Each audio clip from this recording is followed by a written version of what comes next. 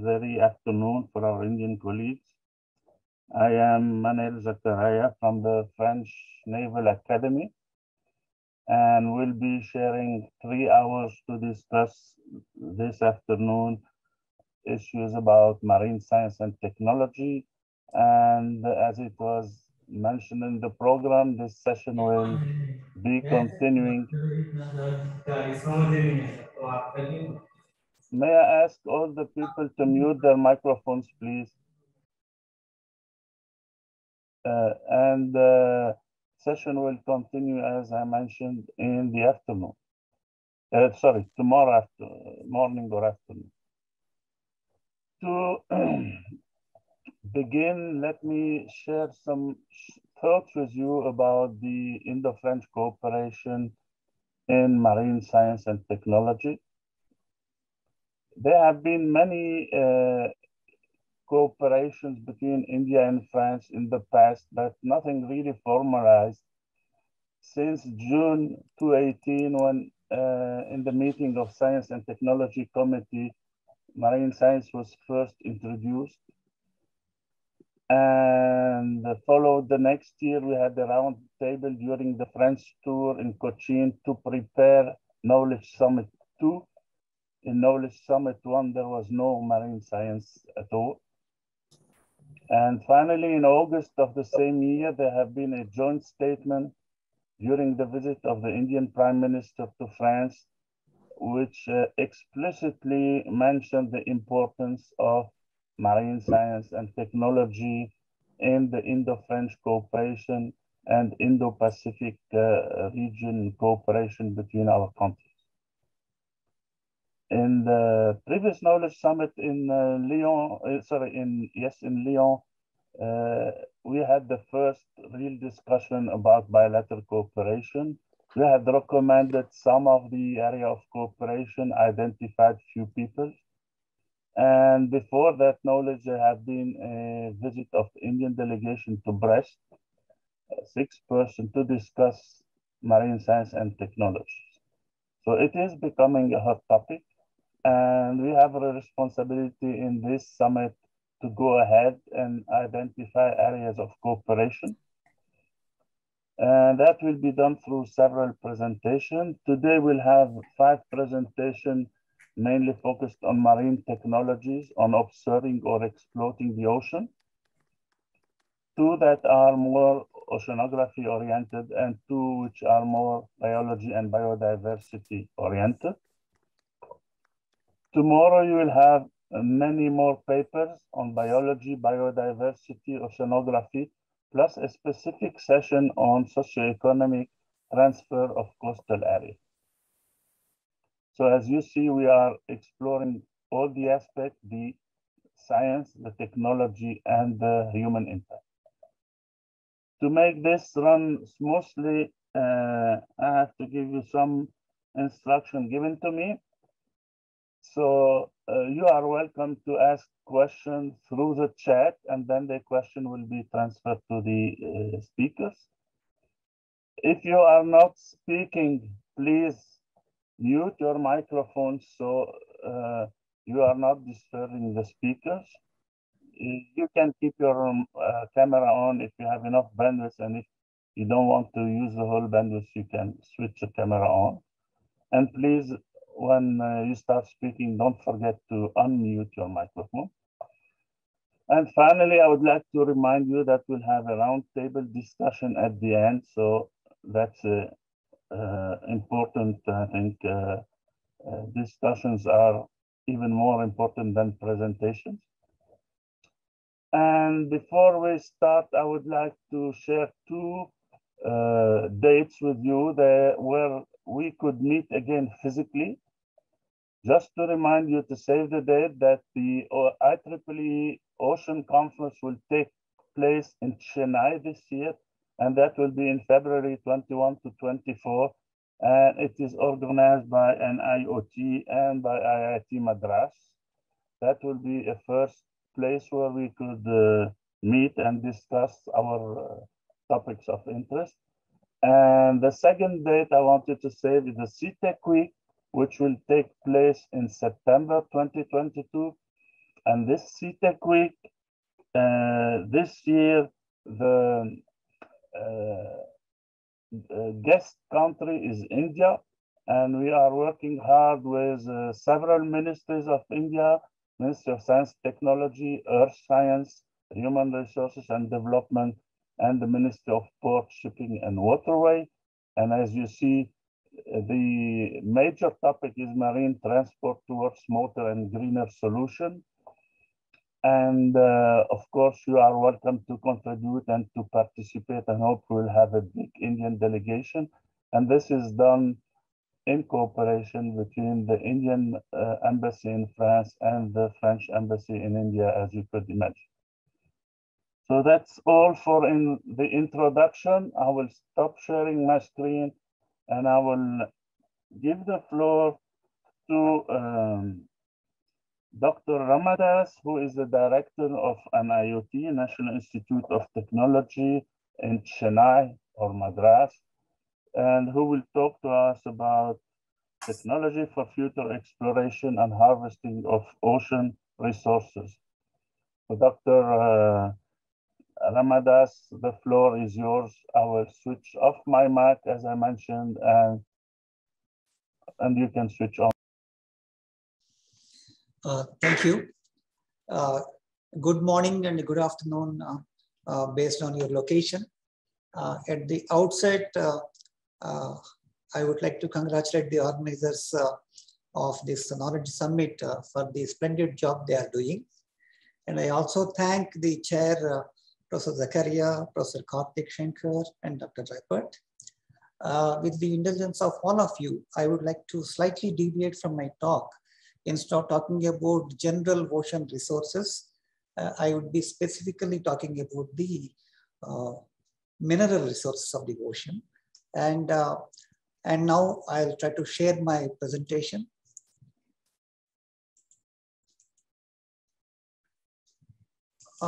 Please acknowledge whether you can see this. Is it okay? Yeah, thank you. Okay. So the title of my talk is Development of the Technology for the Exploration and Harvesting of Deep Ocean Minerals. As Professor Zakaria was kind enough to mention, I am the director of the National Institute of Ocean Technology. It's an autonomous body under the Ministry of Earth Sciences. About a very brief mention about the National Institute of Ocean Technology. Our mandate is to design, develop, and demonstrate technologies for exploration and harvesting the non-living and living resources. We use the word harvesting very consciously. We don't want to use the word exploitation. These are our thrust areas. We work on non-living resources, living resources, and then observations and operations. We have got strong group working on living resources as well. And we have got a very good infrastructure and expertise to support our activities. With this is the outline of my talk. First, I will be mentioning a brief history of what we are talking about. Then I'll be talking about the different kinds of deep ocean minerals, how they are surveyed and how the abundance is estimated, and what technology is developed, what is the scenario of the world. And as a case study, I will take up our own efforts in India about what we have developed for the exploration and harvesting of the deep ocean minerals. Then there will be some suggestions about the future work, and then it will be followed by the summary. A brief history, as we know that this mineral distribution is highly uneven. Some of the poorest continents and the countries may have the richest minerals, like the deposits of minerals. But anyway, that is actually that's how the coin falls. Okay, then coming to mineral supply and demand, you can see some of the minerals may last for the centuries, like iron, aluminum, chromium, cobalt and all. But some minerals may last only for a few decades, but some may disappear very soon. So what are the alleviating factors? Obviously, more exploration, we can explore for the more minerals at more locations, but there is a limit to it because so far only 5% of the earth is available for the exploration tours on, remaining 75% of the earth is actually water. And in the 25% of the land, we have only 5% available to us for the for habitation and for mining and all. So there is a limitation to what you can explore on this earth. And then better technology, yes, of course, we can improve our efficiency, and also we can regenerate some of the mines that are abandoned earlier for the want of any better technology. And finally, we can even reclassify the resources to reserve. Previously, resources they were, but now they can be called reserves as well. But there is a limit to all these things. So in the light of this one, ocean mining looks very imminent. Question is when, not if. So there is no unique way of classifying the ocean resources. But for my understanding, this is how I classified. One is non-living and another is living. We are not going to talk about living resources today. And then the non-living, again, there are renewable sources and there are non-renewable sources. Renewable sources of energy and fresh water, on which NIOT is doing a lot of work. Under the non-renewable, there are seabed minerals and dissolved minerals. And today, our concentration will be on seabed minerals. Here, actually, some of you who follow the literature, you may be surprised. In 1870s itself, Jules Verne actually predicted that these minerals are available in the ocean depths. So he was right. The first part of the sentence is right, but the second part, that would be quite easy to exploit, that is not really proving to be really prophetic, because they are not really very easy to exploit, at least as of now. So polymetallic nodules were discovered at the end of 19th century in the Kara Sea. But later, this scientific expeditions on the HMS Challenger, it proved that these polymetallic nodules, which are rich in copper, cobalt, nickel, and manganese, they are found in different ocean depths beyond 4,000 meters. There are exceptions, of course. They are correct even shallower depths as well. So these are the important seabed minerals: oil and natural gas, diamonds, gas hydrates, polymetallic nodules, cobalt crust, and polymetallic sulfides. And there are some dissolved minerals which we are not going to talk about. So this picture depicts the non-living resources, that is deep ocean minerals, which occur at different places. And you can see at around more than 1,000 meters water depth, 100 meters below the sea floor, these gas hydrates, which they are actually a crystal, actually, it's like ice crystal trapping this methane molecules. They are clatherites, and they occur, it's called burning ice, actually. So each cubic meter of this gas hydrate can contain 163 cubic meters of methane gas. If it is potentially tapped, it can be the future source of energy for many countries. The second important one is the polymetallic nodules, which occur beyond 4,000 meters water depth in Pacific, and beyond 5,000 meters water depth in Indian Oceans. Again, cobalt crust. Cobalt crust is not, these polymetallic nodules are a 2D mineral, and cobalt crust is stuck to the bottom of the sea. They occur on the sides of the seamounts. And finally, polymetallic sulfides, which occur at the mid-ocean ridges in the hydrothermal vents. So as I was explaining, this first mineral that is occurring at shallow waters is shallower waters, I mean 1,000 meters beyond. This is gas hydrates. In India, we have done a lot of survey in the both coasts of India, and we found that these are abundantly available in varying thicknesses. And the polymetallic nodules, they are rich in cobalt, nickel, copper, and manganese. Okay, they grow very slowly, but you cannot use the word exactly harvesting here. And the polymetallic sulfides, as I told earlier, they occur when these tectonic plates meet. If there is a gap, The cold water seeps in, the hot material comes up, and when they meet, a geyser-like system is set up. India has signed two agreements with International Seabed Authority, one for the polymetallic nodule exploration, and another is for polymetallic sulfides exploration, one at 13 degrees south and another is 26 degrees south respectively. So this is the cobalt crust. This is unlike the polymetallic nodules, which are 2D minerals, which can be picked up easily. These are a bit difficult to harvest. And what are the challenges? Okay, we all know that inner space is more difficult to conquer, and issues involved, we all know that hydrostatic pressures are very high. There is no electromagnetic radiation communication. So we need specialized techniques for all these things. So what are the important components of the exploration of and harvesting of ocean minerals? First, we have to survey and find out whether minerals are there or not.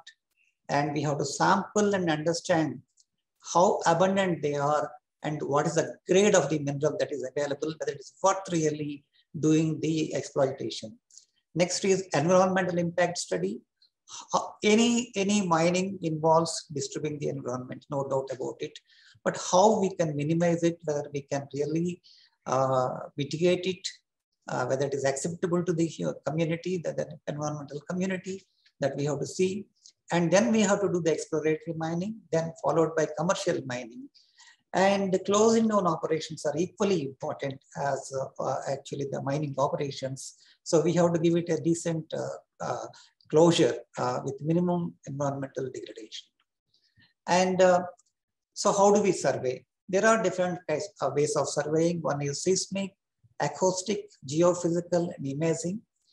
Seismic survey is mainly useful for the resources like petroleum and natural gas, gas hydrates and all. I'm not going to concentrate much on that one. Then acoustic, geophysical, and other imaging surveys are required for the estimating the minerals. As we can see here, basically for the acoustic surveys, we use echo sounders, that is single beam echo sounder, multi-beam echo sounders, side scan sonar for imaging, and sub-bottom profiler if we want to see what is below the top surface of the ocean bed. So in oceans, in essence, we use sound to see, but it's not as simple as it sounds. Actually, there are many corrections required for that. So, but how do you take this survey, that instruments to the bottom? We need vehicles for taking them to the bottom, because from 6,000 meters height, means if you operate, the resolution will be very poor. So we need different kinds of vehicles. At NIOT, we use unmanned vehicles mainly for our work. So far, we have not gone into manned, but we are going to venture into this area very soon. So this is a simple deep tow system where you can just put sensors on that, and you can just drag it behind a ship with a rope or with an umbilical cable, and you can put different kind of surveying instruments on this one. And the next one is remotely operated vehicle, which can actually move around without the help of the ship. It can be lowered with an umbilical cable, so it can go around and complete the work and come back.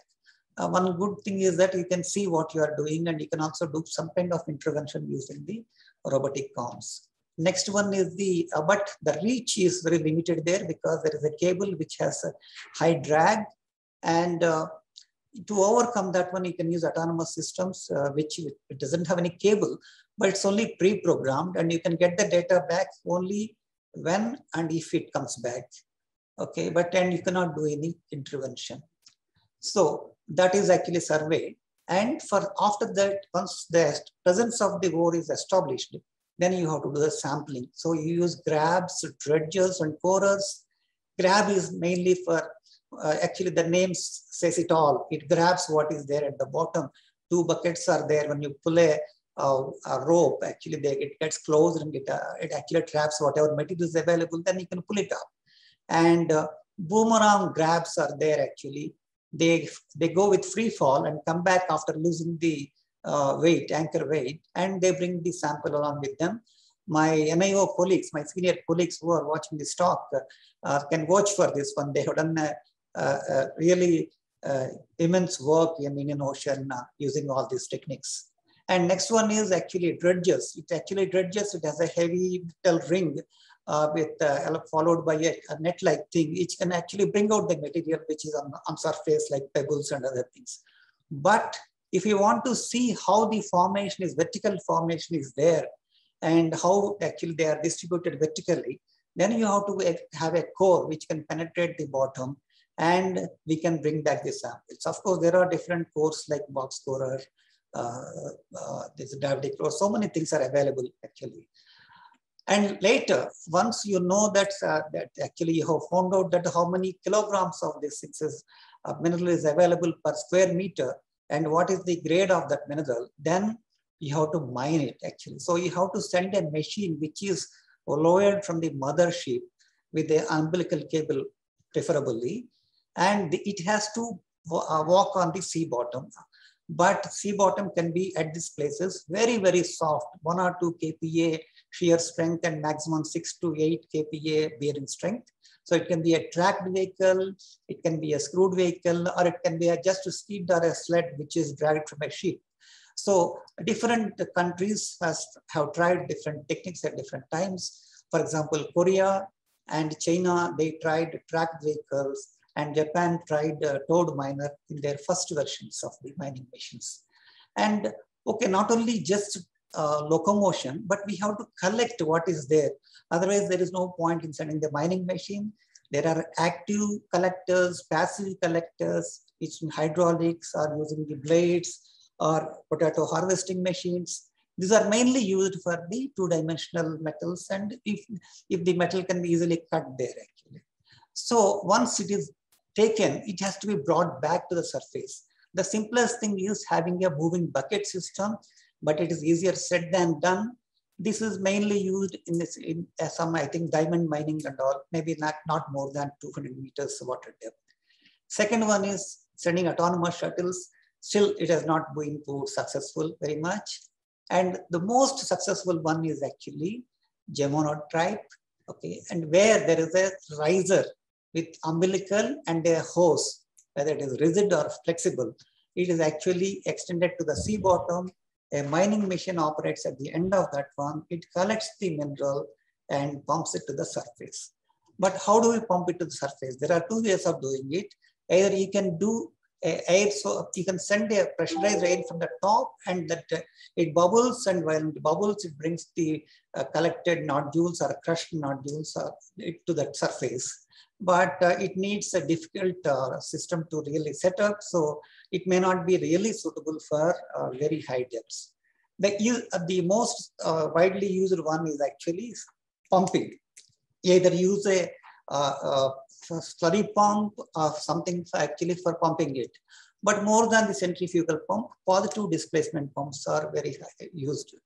But whatever you do, you disturb the environment. So it involves disturbing the seabed, sending it to the top, and after that actually processing, letting out the debris and the wastewater into the thing. So at what depth you really put these discharges also matters. So there are actually there are environmental guidelines for actually doing this work as well. And there are different countries actively involved in development of this thing. That is Korea, China, Japan, and Belgium, and the European Union. Of course, India is also there. And so far, the technology demonstration has been carried out by USA, Japan, and Belgium. So this is the famous Glomer Explorer experiment, which was done by US in mid-70s. Okay, so 600 tons of nodules were pumped using this one. And later, very recently, Belgium has taken a lead, and they have demonstrated the locomotion of their mining machine at 4,500 meters water depth as late as 2021. And then SMS mining system was designed by Nautilus Minerals. Very few details are available about the utility of the system, but the design has been done. And Japan is the first country to experiment mining deep sea hydrothermal vents. And they have demonstrated their machine in 2017. JOGMEC, Japanese institution, they have deployed excavators at a depth of 1600 meters water depth and pumped the polymetallic sulfides to the mothership. So if you take Indian program, it's actually a case study. Actually, we have been allotted an area in 13 degrees south where 380 million metric tons of polymetallic nodules are available. And it has 4 components. One is exploration, AA, and mining and metallurgy. A lot of work has been done by National Institute of Oceanography, Goa, in exploration and environmental data. They are still continuing the work. The mining work, technology development work has been given to NIOT, and the metallurgy of the extraction of the process actually of the extracting metals from these minerals actually has been done by one institute called IIMT in Bhubaneswar, India. So this is the area after surveying 1 lakh of around 0.15 billion square kilometers, India has actually relinquished that 50% of that one, and we retained around 75,000 square kilometers, and a test mining site has been identified by NIO Goa. So NIOT started preliminary conceptualization studies, and we started with a system called flexible riser. We don't have a drill ship for actually developing a rigid riser system. So we thought we will demonstrate using a flexible riser system, which involves an umbilical cable, which supplies the power and control signals and brings back the data, and a hose for pumping the nodules to the surface. So the seabed, actually on the seabed, there is a mining machine which has a collector, crusher, and a pump which can pump the nodules to the hose. So this advantage is that multiple mining machines can be operated. So we started with a sand mining system that we procured from University of Siegen, Germany, and later we converted it into a mining machine for 500 meters, and end-to-end demonstration was given in 2010. But unfortunately at 500 meters, we don't have nodules, for we laid artificial nodules and we proved the system. Based on this experience, we wanted to make a system for 5,000 meters. As a precursor to that one, we made an in situ soil tester and measured the seabed conditions. And we made a remotely operated vehicle for 6,000 meters and investigated the water column in the mining site. After these 2 inputs were given, we designed a system for 6,000 meters. As you can see, this is the mothership Sagar Nidhi, and this is a pumping station, intermediate pumping station, and this is the mining machine. We pump the nodules to this here, and from here, using a high pressure pump, we pump it to the surface. So these are the specifications we have drawn based on our studies, and then calculating all the forces that is required for mining and moving the vehicle, we started sizing the different components, that is hose, what is the capacity of the pump, what is the power required, and all these things were sized, and we started developing it. As a first step towards that one, in 2021, March, April, we deployed our mining machine and proved the locomotion at 5,270 meters water depth. This is the first time that any machine has crawled on seabed at these depths. So these are our future plans. We want to make a next test our pumping machine, then integrate the pump and the mining machine and give a demonstration of the mining at site in Indian Ocean by 2024. So having done all these things, we realized the limitations of ROV and AUV, that's unmanned vehicles.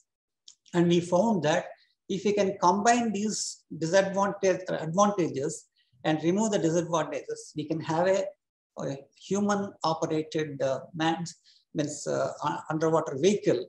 And we, as our lecturers showed, that there are such systems available with USA Alvin and Nautil from Ifremer, and Shinkoi from Japan, and Geolong from China. So we started developing our own manned submersible called Masya 6000. This is the overall configuration. We intended to take 3 human beings to 6,000 meters water depth in this machine. These are the brief specifications. Actually, it has an endurance of 12 to 16 hours, but in the emergency conditions, it can have 96 hours endurance. So now these are the critical technologies. Man-ratedness is the main criticality. And we have to design a titanium alloy sphere for 6,000 meters water depth of that 2.1 meter diameter. So many of these things are actually first time in the country we are doing, and we are in the process of developing it. So this is a general arrangement we have arrived at, and many of the components have been already realized. The integration is in progress. So with these things, India has acquired the entire ecosystem of underwater vehicles that are required for the exploration of ocean resources. That is ROV, soil tester, underwater drilling machine, and AUV, and underwater mining machine. And very soon we hope to have a manned submersible in our harbor. So the summary is that the ocean is a treasure trove of strategic minerals. And as we are actually exhausting our terrestrial resources, we need to depend on ocean mining. And technology is not ready. We are actually proving the technical viability, but commercial viability is to be established. But it is really maturing, so it is we are very hopeful that commercial viability will be established soon. And at the Ministry of Earth Science India, we are actually at the forefront actually in exploration of these minerals, and we hope to give a demonstrative mining by 2024. And this technology, whatever we are developing, it should be technically, economically, and environmentally viable. So we are in the process of sensitizing the industry for participation after development and demonstration.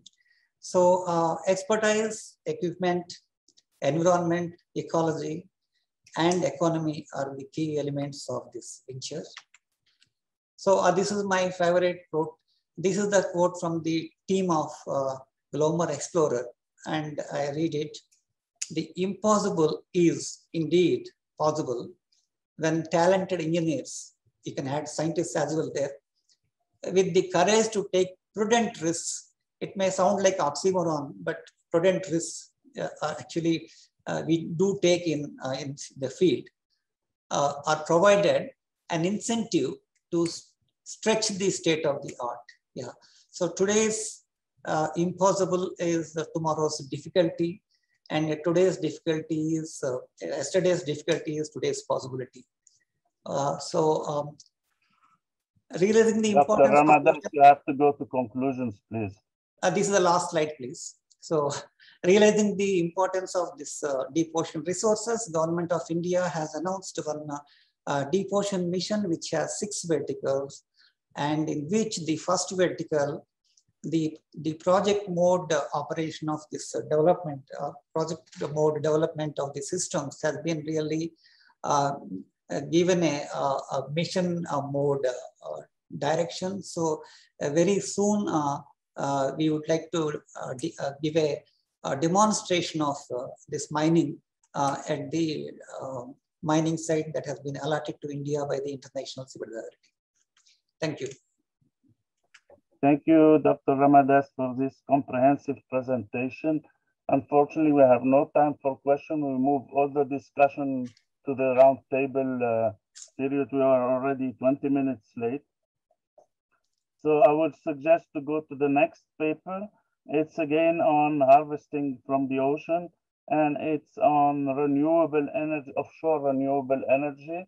So I would ask the, unfortunately, Yann Hervé de Rouek, which is the director of the French network on marine energy, could not make it, so he has sent us a recording, and I would ask the operator to run the recording, please.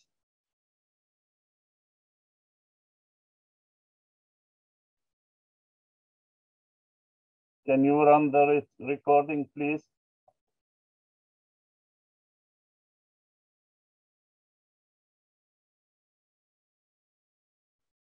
Let me send him a message.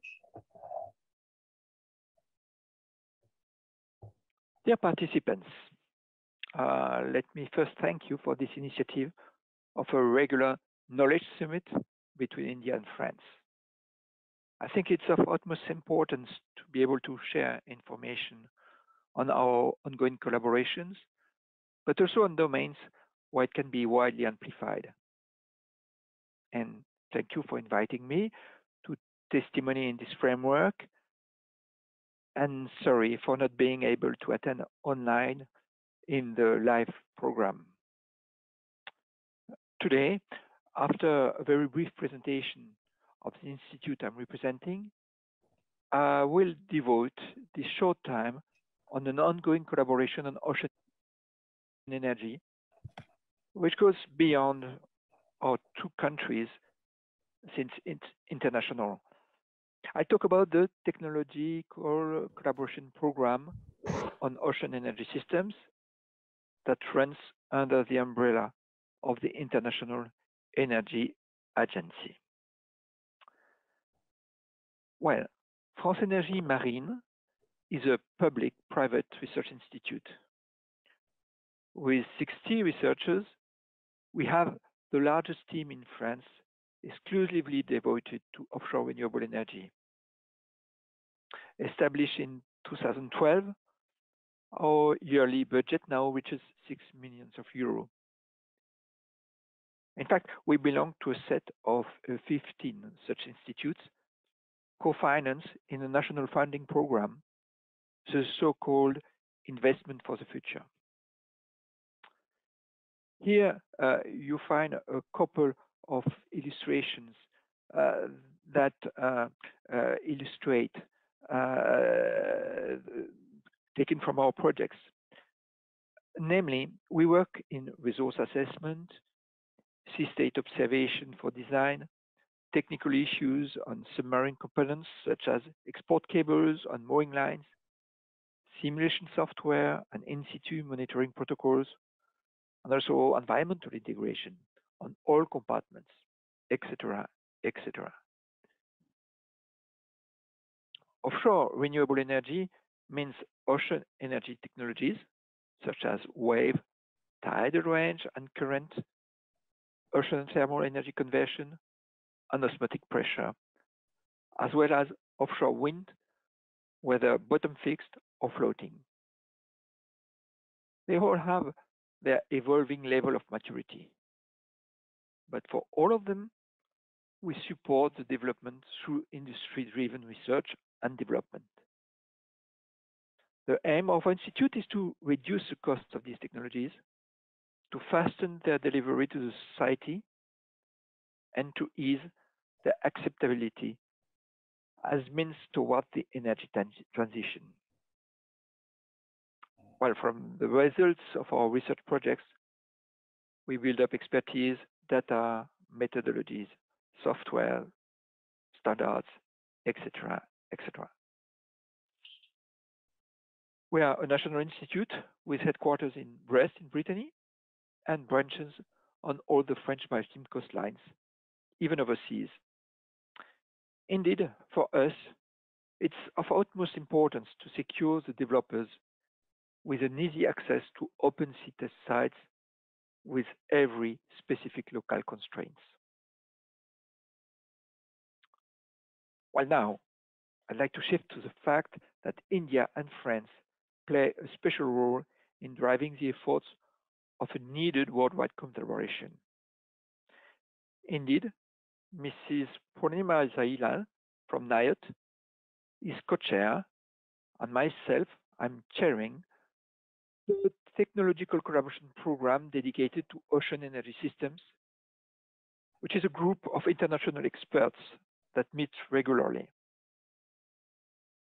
This presentation would like to stress on the activities of the IAOES so that new ideas of bilateral collaboration sprinkle in this spirit. Under the umbrella of the International Energy Agency, there are 40 groups of experts working in the so-called TCP. Among them, some are dedicated to renewable energies. And by the way, the International Energy Agency was originally created in 1974 in order to help coordinate a collective response to major disruptions at the time in the supply of oil. It has for many years broadened its scope, and now it contributes to the efforts to decarbonize the energy production. Among the TCPs dealing with renewable energies, MRE are dealt within two TCPs, the wind energy TCP for offshore wind, and the other technologies by the Ocean Energy Systems TCP, the one I was talking about. Which technologies does the TCP OES address? Well, again, wave energy, tidal range. Tidal range means dams on the littoral, and tidal currents, turbines in the open ocean, and ocean currents too. Ocean thermal gradient, so-called OTEC, and salinity gradient. This group has 23 members from all continents. The experts are drawn from several types of stakeholders in MRE development, as you can see. And indeed, participation in ocean energy systems builds connection between national governments or agencies and industries. This way, it creates networks of experts and it expands the national research capacities. We support projects such as, while looking at the environmental effects of monitoring and monitoring efforts, projects on the cost of energy, the way to assess it for wave, tidal, and OTEC. We've built an international evaluation framework for ocean energy technologies. We are performing an assessment of the number of jobs created by ocean energy. We really want to describe what are the alternative markets on ocean energy. We also have working groups on numerical modeling for wave energy, numerical modeling for tidal energy, and also the assessment of OTEC resource. And then we maintain databases on such things as TESIS, which is an environmental database on ocean energy and offshore wind. There's a World Wide Web geographical information system database, yes, for ocean energy. And there's also a database of the various consenting processes for ocean energy in the various nations. We are really following the technological developments and the successful deployments in all parts of the world. And as in this case, with wave energy. In particular, we testify that several full-scale devices are in the manufacturing phase now or preparing for deployment. That there is a continuous evolution among the TRL scale and the first farms are really being designed. While a number of potential breakthroughs have been developed on a wide variety of wave energy technologies. And here you see on the screen a buoy developed in India by NIOT and now operational, and a wave, an hybrid platform for instrumentation with both wave and solar energy developed in France here. But you can also, yes, witness what's going on in the rest of the world. We do the same for the progress for tidal current energy. And we have to admit that in this case, they have been tremendous in the recent years. Indeed, the tidal sector is approaching design convergence. The tidal sector is approaching commercialization with deployment of full-scale devices and also the first arrays of machines. That progress were demonstrated by operating hours accumulated and by figures on the electricity generated. Even though there's always a need for further technology investigation and demonstration for a long period of time. Look again, it thrives in those lucky parts of the world that benefit from tidal current spots, which is not everywhere, of course, where it exists, we have this very fruitful developments. And after these highlights on the most popular technologies, well, I think it's really necessary to shed a light on ocean thermal energy conversion because it's of utmost interest for India and France. And we all know that it has an enormous natural potential to be exploited and many, many advantages, including that of being a base load and not intermittent energy resource. Piloted by Mrs. Purnima Jayal, there's a white paper that's just been issued that shows that, well, the biggest barrier to more widespread adoption of OTEC technology is financial and not technical. That the basic electricity generation process system is simple and it has proven to be reliable in 2 places in the world, in Hawaii and also in Okinawa and Japan. That what is really missing is the financial guarantee to move beyond small demonstration plants to pre-commercial prototype units. And, well, the conclusion is that it's vital to encourage international cooperation between national governments to share information, plan joint projects, and pool funding. I think this white paper, again piloted by Purnima Jailal from NIOT, will have very large success and will help a lot developing OTEC. About environmental impact, every 4 years, one of the tasks of the TCP-OS concludes with the publication of the so-called State of Science report, which is an international reference document on the potential and proven impact of marine renewable energies.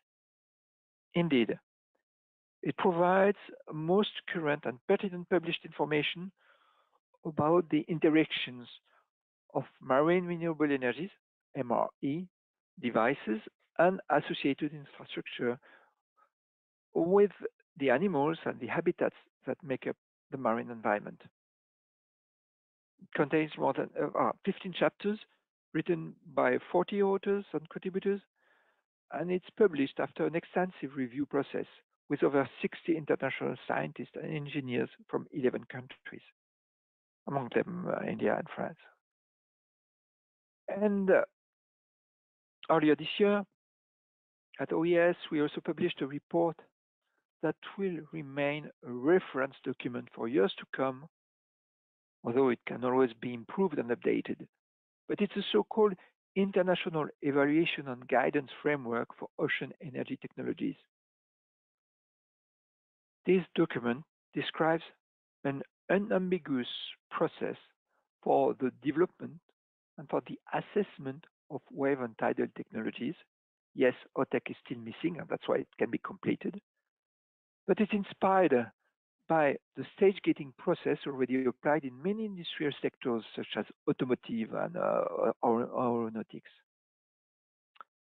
Stages are defined, and gates are linked to finely detailed criteria and thresholds so that the same understanding applies worldwide. This document is aimed at a wide range of stakeholders, the technology developers themselves, but most importantly, policymakers, because it supports the decision-making associated with technology assessment and funding allocation.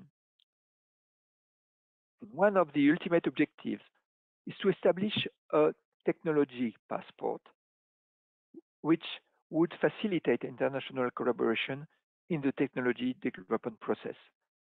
The design, proof of concept, scale test, sea trials, pre-commercial demonstrations, etc., etc. Well, some people might think that although ocean energy has great potential to contribute to the decarbonization of the energy mix. Current technologies are aimed at niche market due to their technological and economic relatively low maturity compared to other renewable energy sources. At OES, we prefer to emphasize that alternative ocean energy markets, other than at utility scale, contribute to providing carbon-free energy solutions for many human activities and many communities. The IEA-OES international vision for ocean energy recognizes that there are several ways in which specific synergies exist within varying industries. Most ocean energy technologies can indeed provide direct power to other blue growth activities, like aquaculture or the production of fresh water from seawater through desalination. The three reports listed below detail many examples, but also good practices to properly address the different issues. As an example, a report is devoted to the identification of challenges regarding socio-environmental, regulatory, infrastructure, and financial issues when deploying ocean energy in islands and remote coastal areas. And this is really interesting for both India and France. Finally, one important topic for us is to keep the awareness. Indeed, at IEA-OES, we create and lead working groups on technology and policy related topics, but also, as I mentioned, on strategic issues. The findings of this task are disseminated by high quality public reports, which are available free of charge on our website. So I advise you not to miss the annual report, from which the highlights of wave and tidal and high-tech energy developments are compiled. And you see the highlights here. Well, please stay informed by a simple click and read.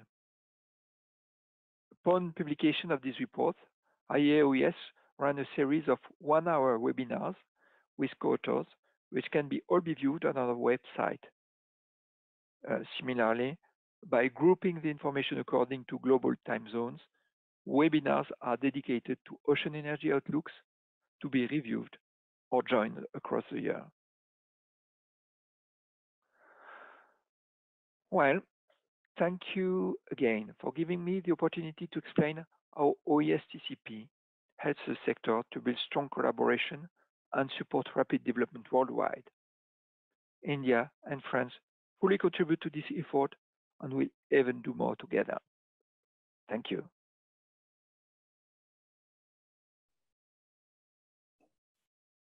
So let's move ahead. May I ask the speaker to try to stick on 12 minutes plus 3 minutes for question. We are already more than 20 minutes late if you want to keep enough time for discussions. May I give the floor to David Vincentelli, who is working in X Blue, which is a French company, and he will talk about unmanned surface vehicle and their use for surveys and mapping. Please, David, the floor is yours. Can you share your presentation and put on your mic? Yes, thank you, Manel, and bonjour tout le monde. Hello, everyone. I will start sharing my screen. Please let me know if it's fine. Yeah, is it fine? Okay. Fantastic. I'll try to be concise and raise more questions than explanation. So the highlight here is more or less on echo with Dr. Ramadan's presentation on the focus on exploration versus the collecting samples. Here we are more into talking about the the process and the concept of operation to gather data, and how to facing this raising need of hydrospatial data. Hydrospatial covers hydrography, oceanographic, geophysical data at sea. Yeah, how to face this increased need, and in parallel tackle the challenge of reducing our impact, the financial impact and the environmental impact of such data gathering. We can't say tomorrow that we will increase the marine renewables energy, for instance, or deep sea mining, if we increase the impact of carbon impact of our explorations. So yeah, focus. Yeah. So now the main message here today is that autonomy in all range in autonomous surface ship or in UV is now very mature.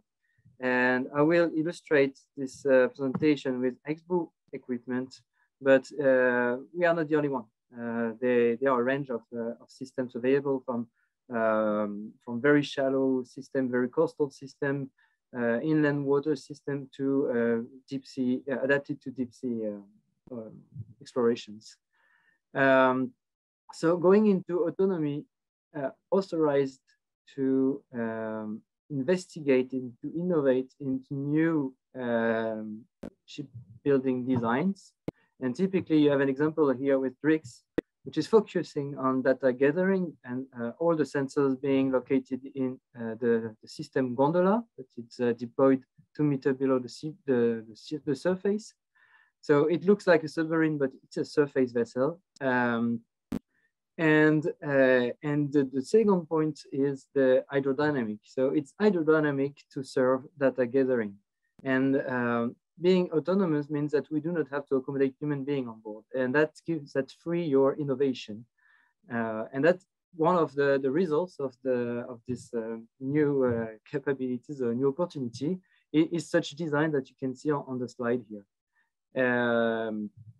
Yeah. So at the end, the system you will design is purpose-made to sail well, to sail fast, to be very efficient in terms of fuel consumption, and also to offer a very quiet and stable environment for data gathering. And what we've proved with such a system, with DRIX, that we can collect data in sea state up to sea state 5, so meaning facing waves of up to 2 meters, 2.5 meters in peak and 2 meters in average, and collecting good quality data, typically for hydrographic survey or geophysical survey. The technologies are now mature. Here is a presentation showing in 3 years how we scaled up on the project DRIX, and I'm sure that all other competitors have done more or less the same. Now we all come with a 3 to 5 years experience background. So from the proof of concept to the industrialization, it's 3 years of collecting data more or less worldwide. So now we have an increased footprint, and we can propose our unmanned system in Europe, in India, in Australia, in US, or in a bit everywhere in the world. These systems are always supervised. They can be supervised from a shore base through a satellite control, or they can be supervised as a demultiplicator of a mothership working side by side at the same speed, gathering very similar data. It's efficient, not slow carbon, but low carbon survey platform. Here is an example showing how we can best optimize our time at sea and reduce our impact of data gathering.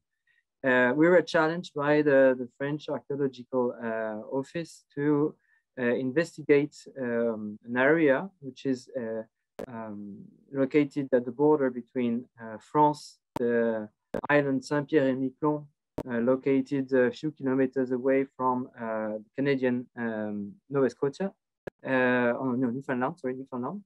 So the objective was to cover an area which is roughly 30 kilometers by 10 kilometers. The total line kilometer to cover were 4,200 kilometers.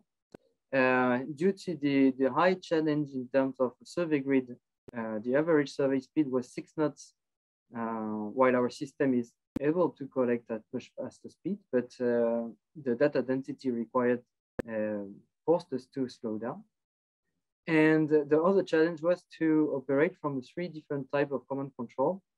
We could operate from a ship time to time, and we had to jump on 3 different survey support platform, a fishing vessel, a Coast Guard vessel, and another larger Coast Guard military vessel. We also could operate from a field office in a hotel and also from our main office in La Ciotat, because of the duration of the job quite long, and to allow some rest to our operators, we take the control from La Ciotat in France. So you have here a very large area, very challenging weather constraints, as you can face up to 3 knots of currents, an average sea state of 4, even in June.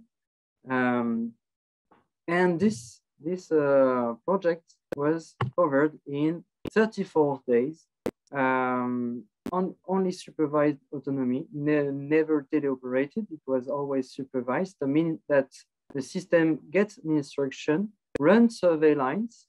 We have access to all the data that are gathered by the system. We can do an online QC control. We can do online QC control of the data, but also of the environment, the environmental awareness, meaning is there an obstacle? Is there a fishing vessel around?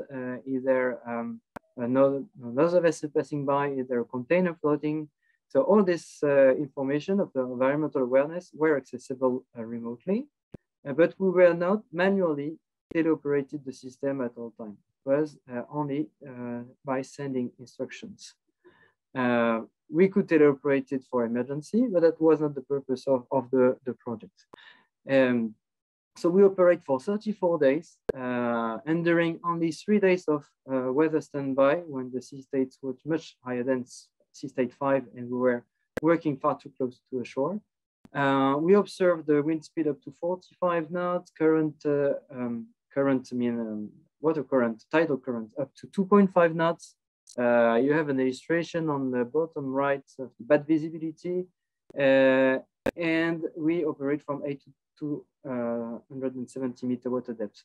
So it won't speak too much to specialists, but for non-specialists, just imagine collecting 3.6 terabytes of data in 30 days with very little weather standby,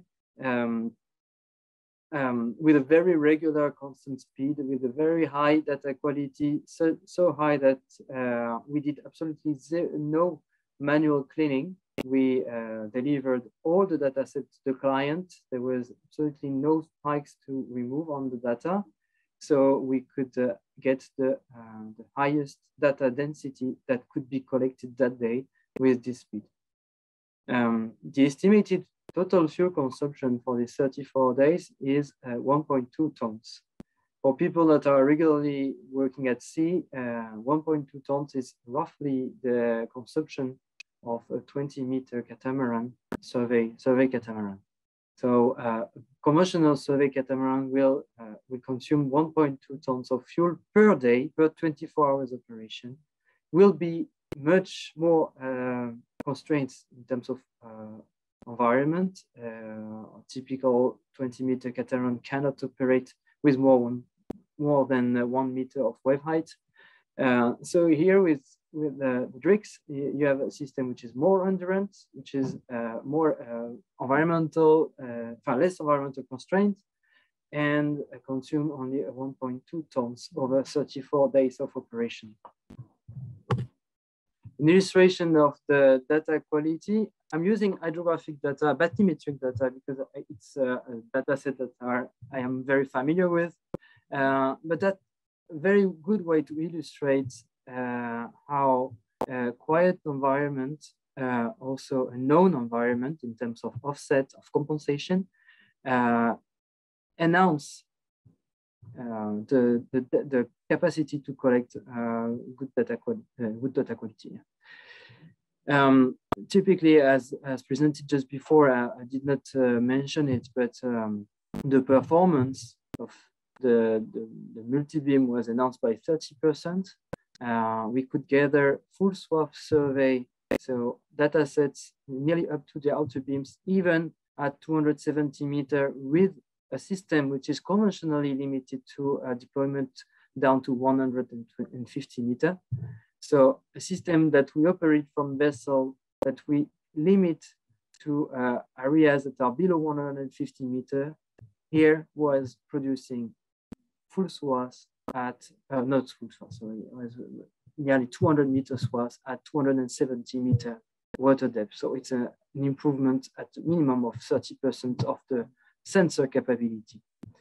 On this illustration, it's a running survey over a reference area that belongs to the French Hydrographic Service, which is actually located very close by Manel office in Brittany. And so we covered this area, we repeated the survey at 4, 6, 8, 10, and 14 knots.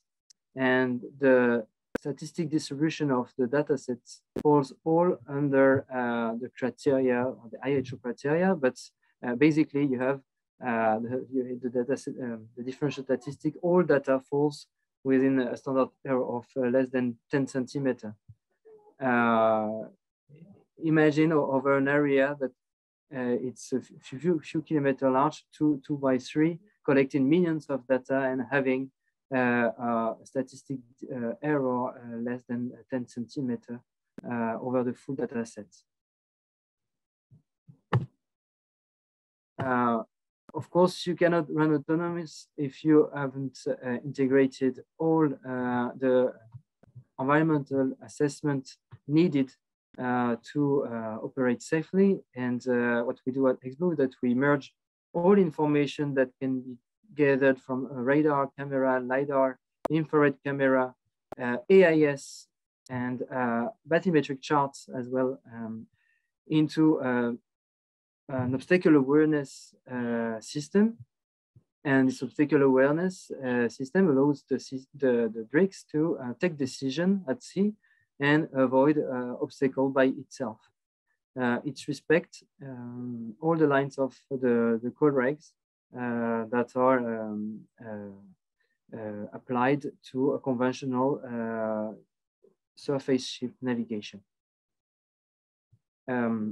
What is paramount for XBlue is that all the data can be supervised remotely. You cannot perform remote operation without having the capacity to supervise. You are responsible for the data set. You are responsible for the navigation. You must be aware of what is happening. So through our over the horizon capability, we offer, it's in the background of the image, we can, even operating through satellite, access all the health information of the system to take decision if we have to slow down, reduce, or go to maintenance if anything happening in the engine or on the propeller or on the slight reduction of the RPM of the engine or anything related to the health of the system. And we have also access to the data quality so that we can also adjust our line plan, reduce the speed or increase the speed or reduce the swath, etc., pending on the data quality. So the two major things we want to assess is safety, safety of the system itself, safety of environmental assessment, navigation, yes, all related to navigation, and the data quality.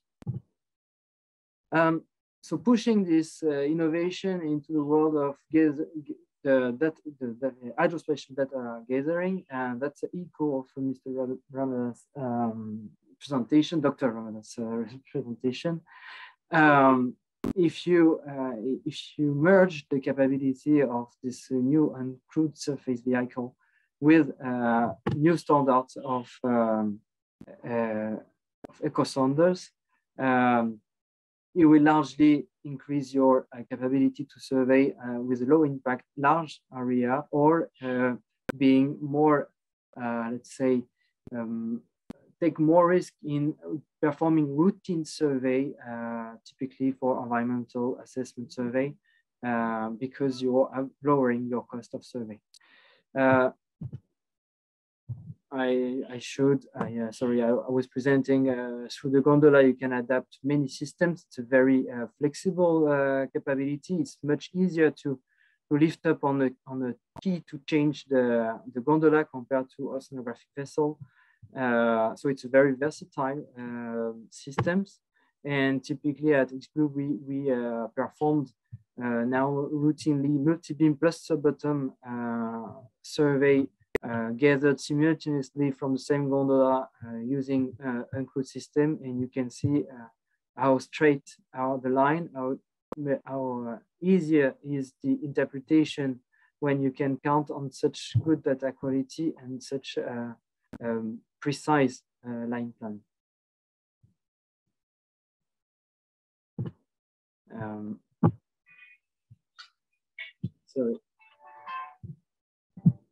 So innovation goes also through the creating a full ecosystem to use uncrewed survey vessel. What we want is that our surface ship is capable of performing 90% of or 100% of the survey ship geophysical survey data collection. So we have announced the capability of our rigs with fixed towing wing that you can see on these images. We are conscious that this is limited to shallow water depths, less than 100 meters, with possibility to go much slightly deeper, but we won't go to the very deep with such system.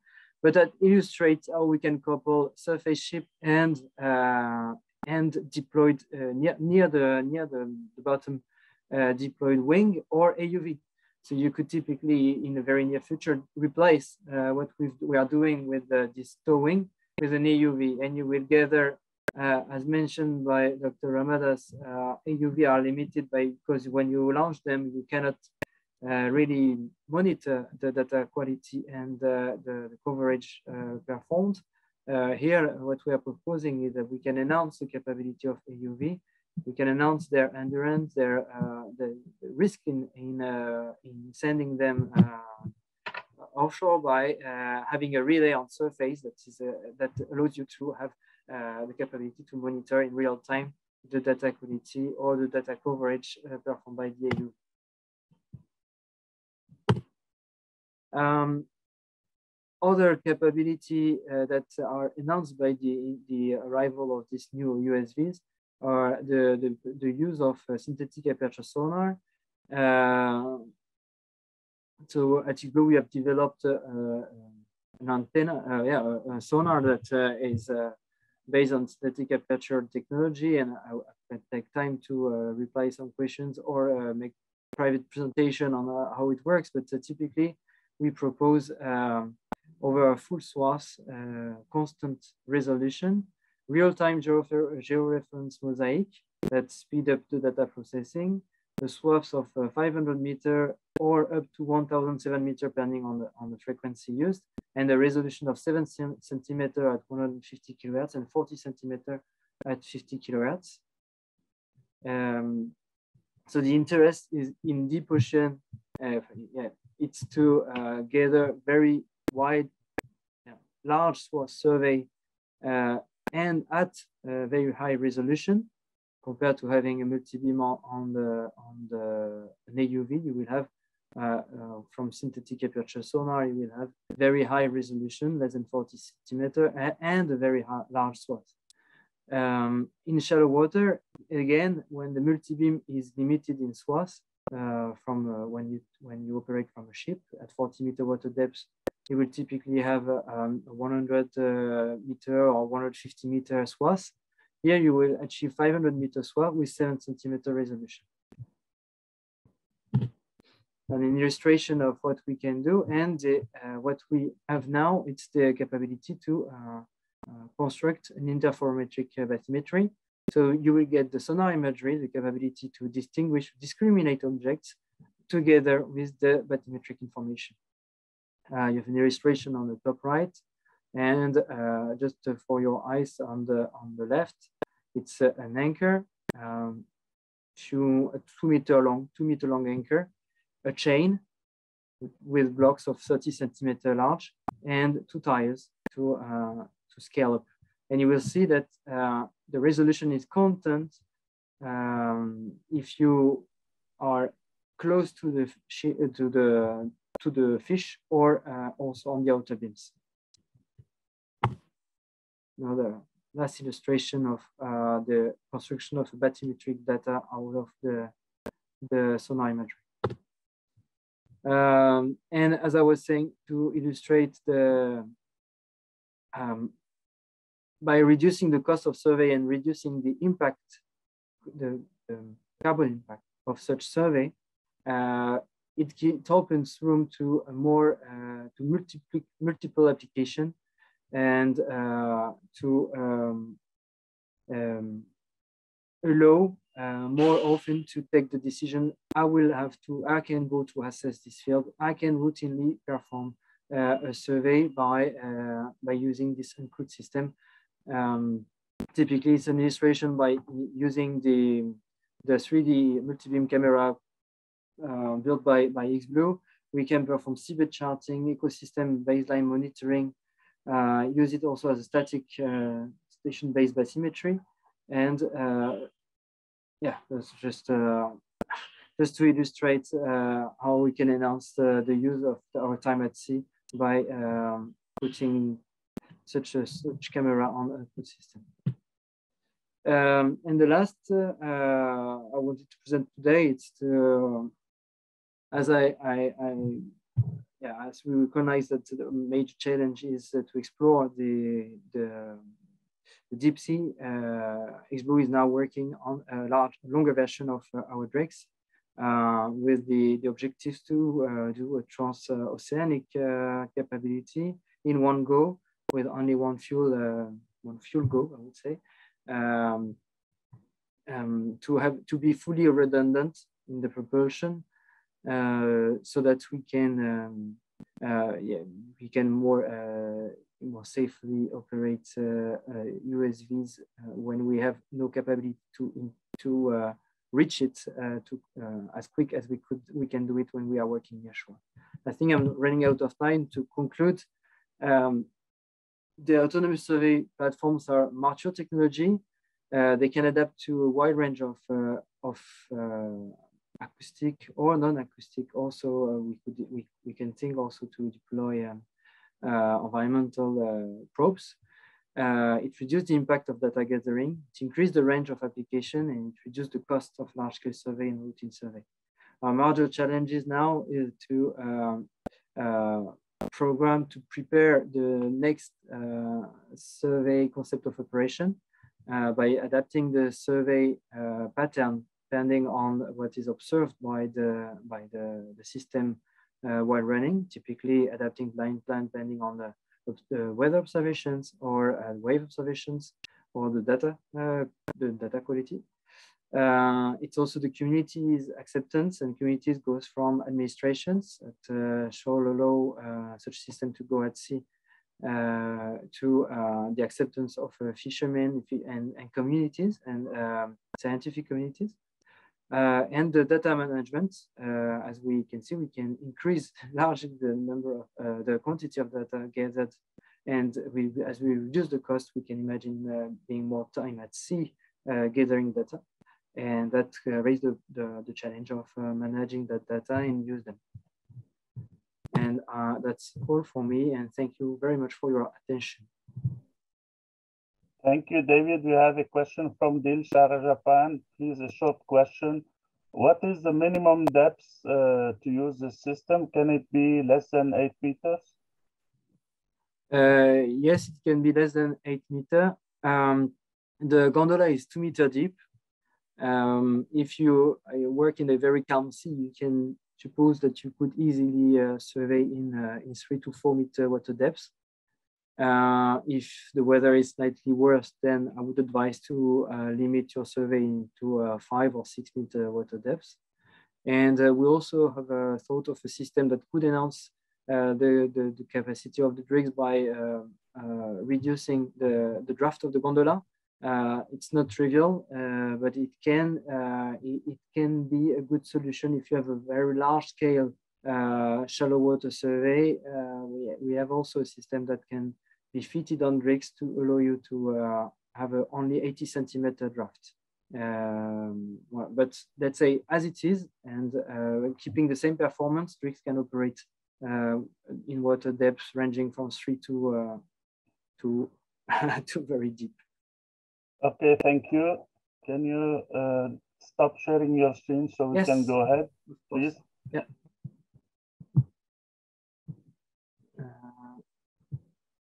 Yeah. Thank you. Thank you very much. Next paper is mine, so I will try to stick on the schedule if possible. We're getting later and later. So my presentation will be about a new project that we have started in cooperation between India and France in marine science and technology, which is called GOAT, and it stands for Go Atlantic Cooperation. And I will show you some of the history and where we are now. Oops, sorry. So the GOAT approach is a bottom-up approach. So what we try to do is to anticipate by a strategic analysis what will be the Indo-French relationship in the 5 or 10 years from now, and try to establish bridges between scientists and researchers that will be robust enough to survive to any political changes, let's say. It has been a global action. That means it's not a one-to-one. It's we have been collaborating between a French group and IIT Goa, and that has been developed in relation with industry, in particular with Naval Group.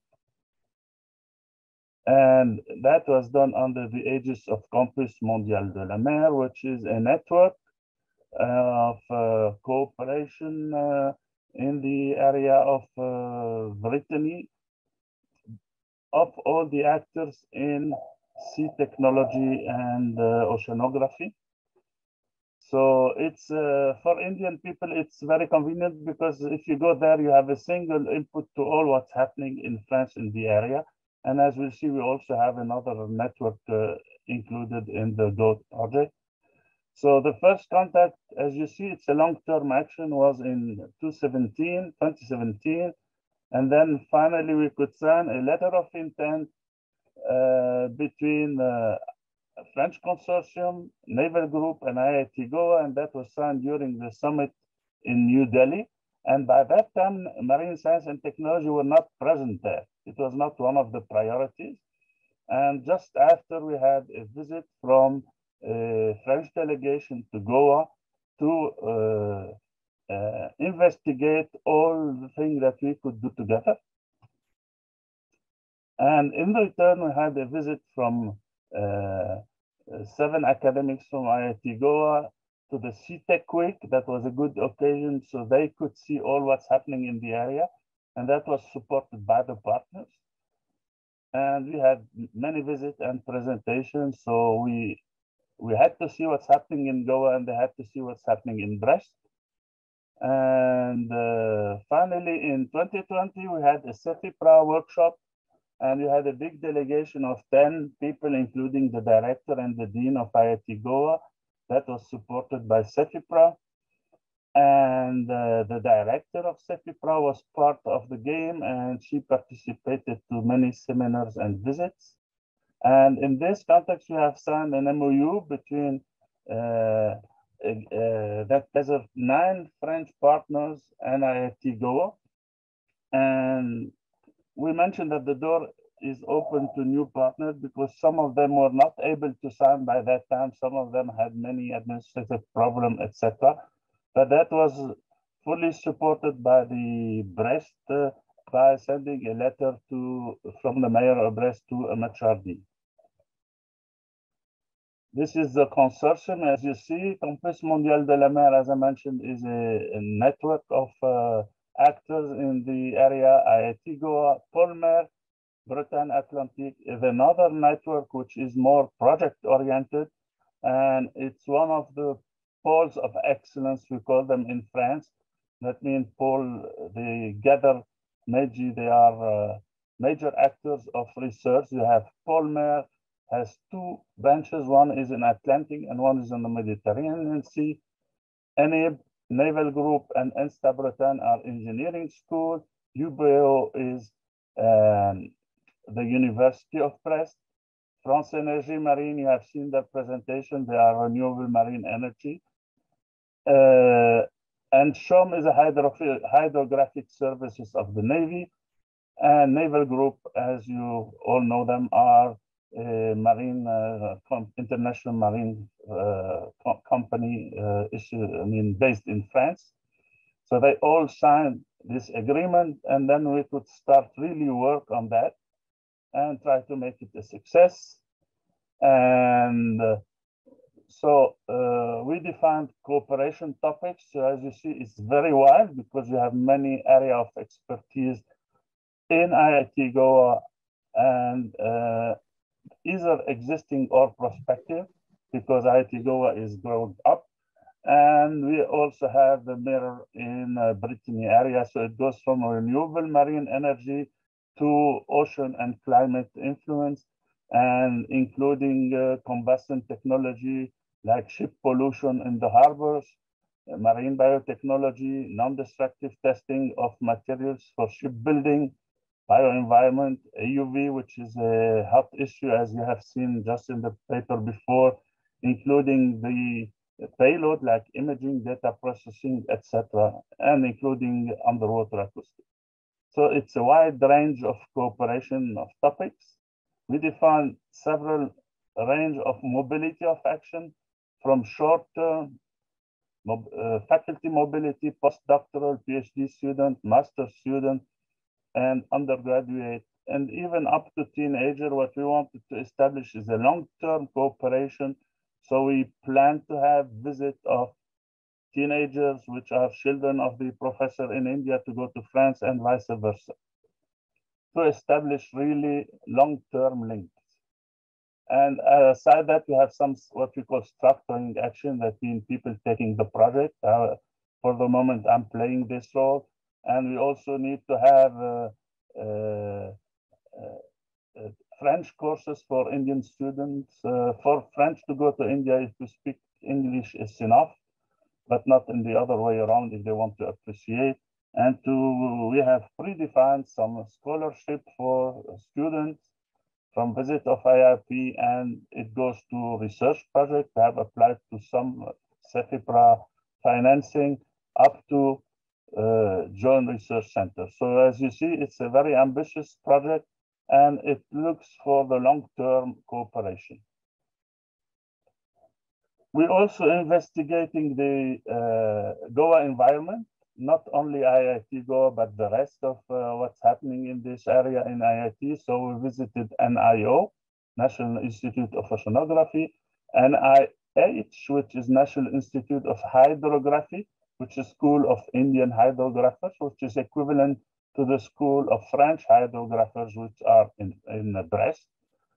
We've also visited Goa Shipyard and TERI, which is the Energy and Resource Institute. And now the IIT has signed some of the agreement with this institution, so it will be easy to cooperate through IIT with this institution. And they have integrated marine science and technology in their development plan. And this is important because we were there at the very beginning of the installation of IIT Goa. And together we proposed some cooperation in marine science and technology that were accepted on the other side. Acceptance, mutual acceptance between academic was the key important things. And having this bottom-up operated. So we started the kickoff in 2020. We are preparing to accept 30 students from India. IIT Goa has established something similar to the French system, which is a final year project. It was one of the first IIT to do that. And we also were planning to go there with a few students. And all this has been stopped by the COVID, as you could imagine. The date was not the most appropriate to start. So we put everything in standby and continued maintaining contact through several virtual meetings, workshops, and exchanges. And some visits, we have a few visits, but only, I think, 2 visits were possible due to the sanitary conditions. So we are planning now a new kickoff, which will be in 2022, and hopefully the sanitary condition will allow that. We will start with student and academic exchange in order to fuel the exchanges between the 2 institutions. And we are planning academic visits at the occasion of IEEE Ocean Conference in Chennai. And hopefully we'll be able to make it to Chennai and to Goa so we can restart again. And actually we are gathering the the wishes of the student that will want to go either from India to France or to France to India. The student exchange will be at the master level. So this is the easy way to do it. Master project, you don't need to have any changes in the curriculum of the people. It's a simple way of starting exchanges. And the next occasion, as I mentioned, will be to invite our colleague to the CTEC Week, as I mentioned at the opening. That will take place in September 26 to 30. And as I mentioned also previously, the host country will be India, and we are working together hardly with the embassies, with the ministries on both sides to make it a success. So I hope I have recovered some of the delay, hopefully.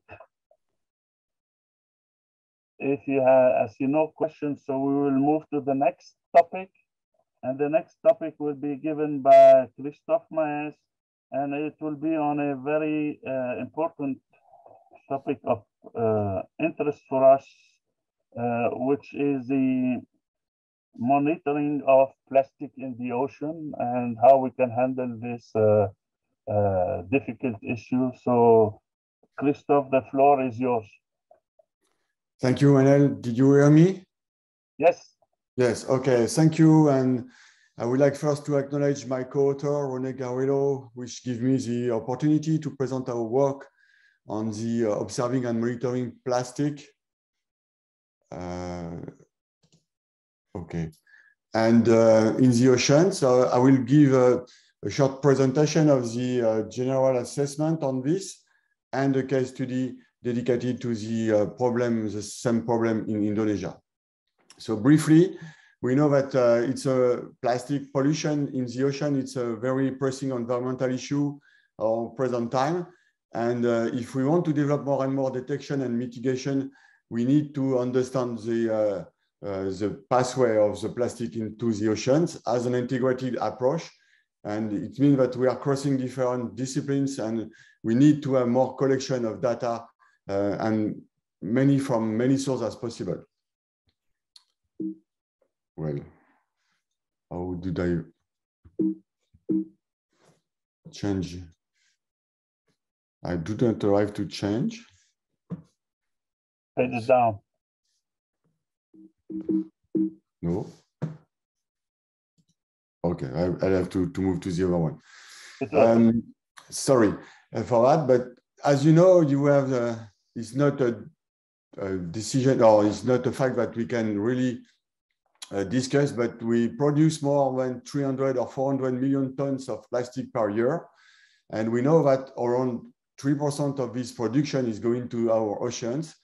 And everywhere we look into the oceans, the different compartments, we find plastics now. So it means that if we want to understand the pathway and the fate of plastic into the ocean, we need to have data. So we need to have data on the beach or along the shoreline, the shoreline of our coastlines. We need to have data on floating marine litter, so at the sea surface. Also, the connection with the water column will be very difficult because it's really the place where we are lacking a lot of data. So it's really a data set that is really under construction and very poor. And at the end, we know also that marine litter is accumulated into the seafloor and into the sediments, where we see the strongest trends in accumulation of plastics. We have also the connection with the biota, especially due to the ingestion by marine litter by different species. And we know that this is connected to the water column. So you have the figure 8, which shows the different connection between the compartments of the oceans. And the difficulties will be that we have some challenges in terms of observations. So just go back on the fact, most of the plastics entering our oceans is coming from river mouths. So we have a strong connection with the land by the rivers. We need to have direct measurement concentration of plastic particle via in situ sample and water surface, just because the remote sensing is very difficult. I will come back on this later. And for the help of the physics into the ocean, we need to have direct measurements of movements of currents, for example, but also currents into the water column. And it's where the remote sensing can help. So the in situ observation can be done by field surveys, especially along shorelines, for example, but also with drones and crowdsourcing, or what we call citizen sciences. We need to use indirect indicators for the connection between the land and the sea. And it could be linked to the coastal and watershed population and the beach's physical characteristics. And as you can imagine, it's a different dispersion or accumulation problem when you consider a sand beach as compared to a rock sand or to a rock beach or so on. We have also to have some kind of evaluation of the seabed sources of plastics from the ship traffic and maritime traffic and fisheries activity. We try to develop automated microplastic sensor for in situ measurements and using also the high frequency radar system along the coast. And finally, we have the potential monitoring via satellites for remote sensing, but it's really a problem of space-time resolution. If we look at the characteristics of the satellite sensor at the present time, we see that satellite remote sensing is only applicable for floating debris close to the surface. So it's why we think that we may have some work to do with imaging radar, so what we call SAR imaging, to provide high resolution information and also, I mean, remote sensing need to be used to provide high resolution information on parameter of the sea surface. So it could be from topography, surface waves, winds and currents, for example. And we need to correlate the movements of marine debris to identify the conversion fronts or so on, where the debris, the floating debris collects, if we want to imagine some solutions at the end. To do this step, we need to couple with other ocean general circulation models to have the currents at the scale what you are considering your problem of the pollution. And René wants also to mention that this is a really important way of development in the community, is to consider the artificial intelligence supervising methodology to consider from the real world and the capability of measuring different parameters in the ocean to go to the prediction and the model selection to have to kind of very accurate analysis. So this is for the general assessments, and the take measures that René want to put in and straightforward here is that we need to establish an integrated information system that meets the societal knowledge needs for decision and policy making and the scientific community, which may help to understand the pathway and the fate of the marine plastics.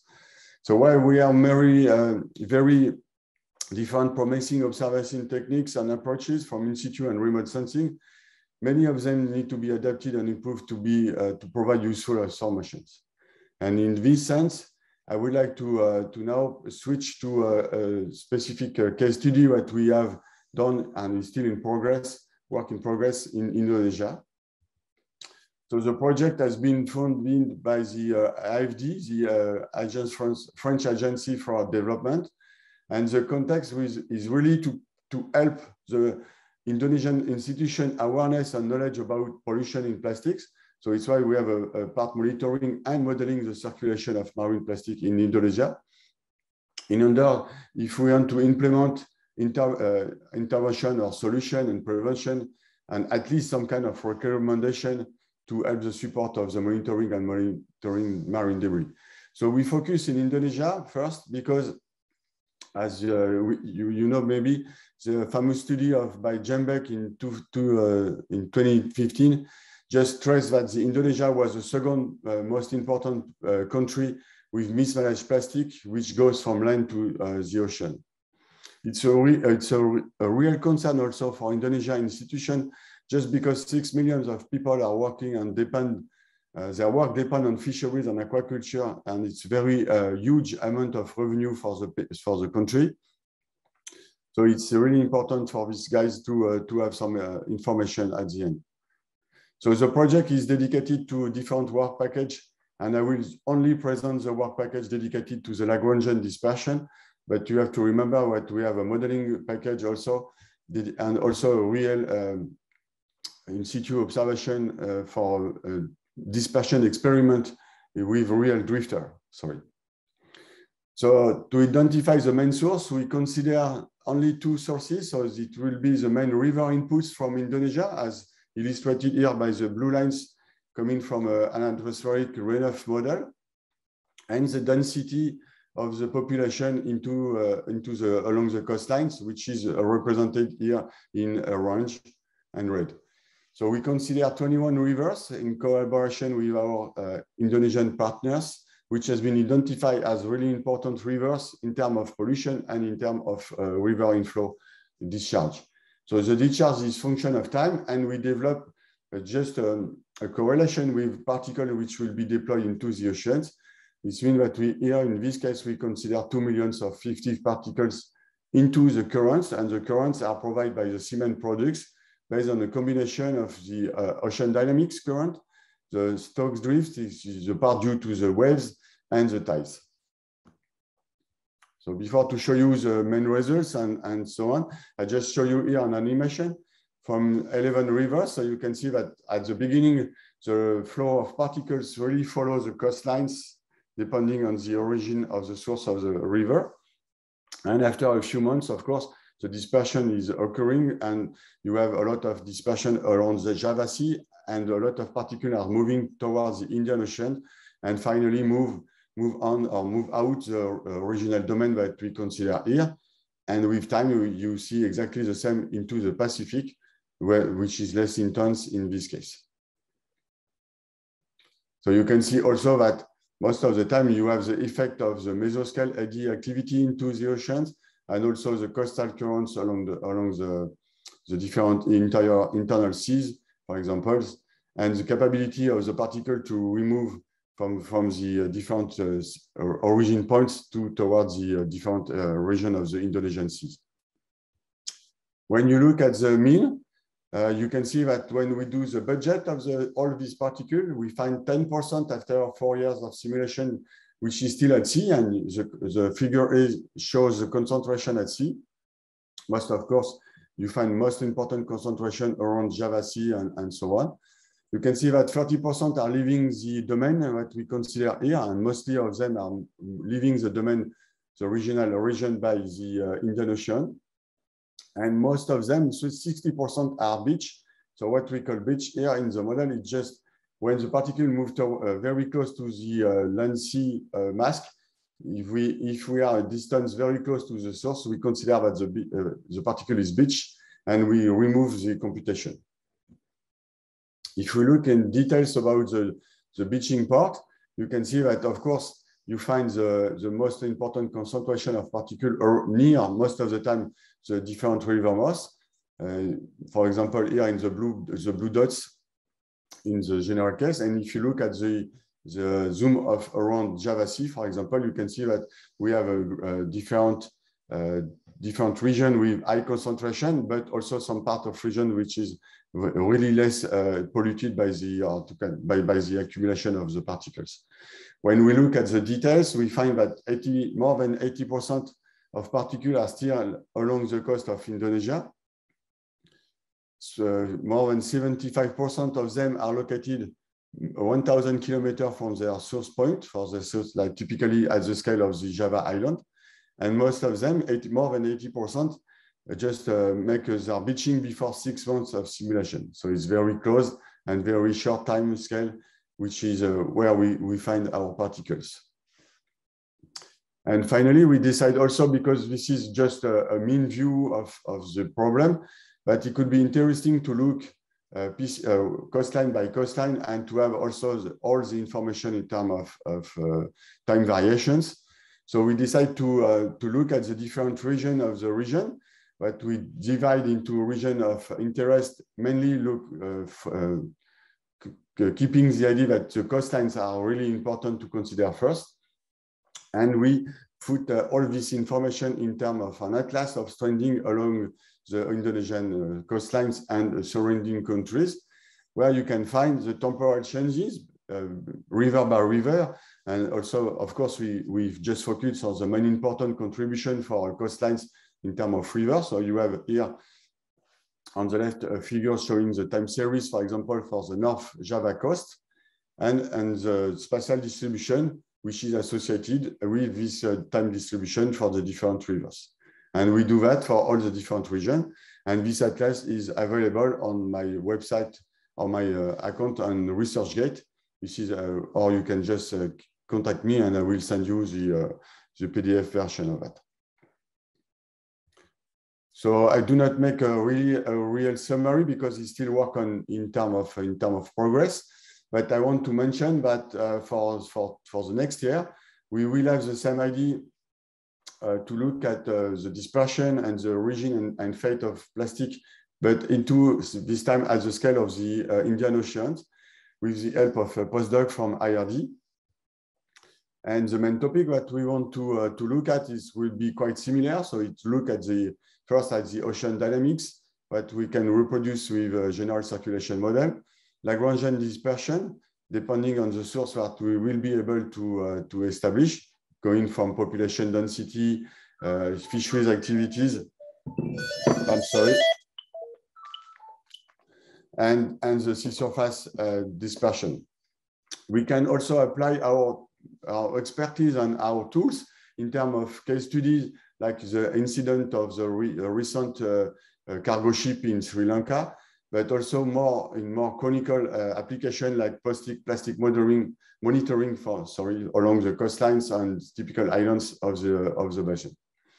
So if you want to participate or to help me on this project, so I just want to say that you can contact me and we can exchange and to see how we can collaborate.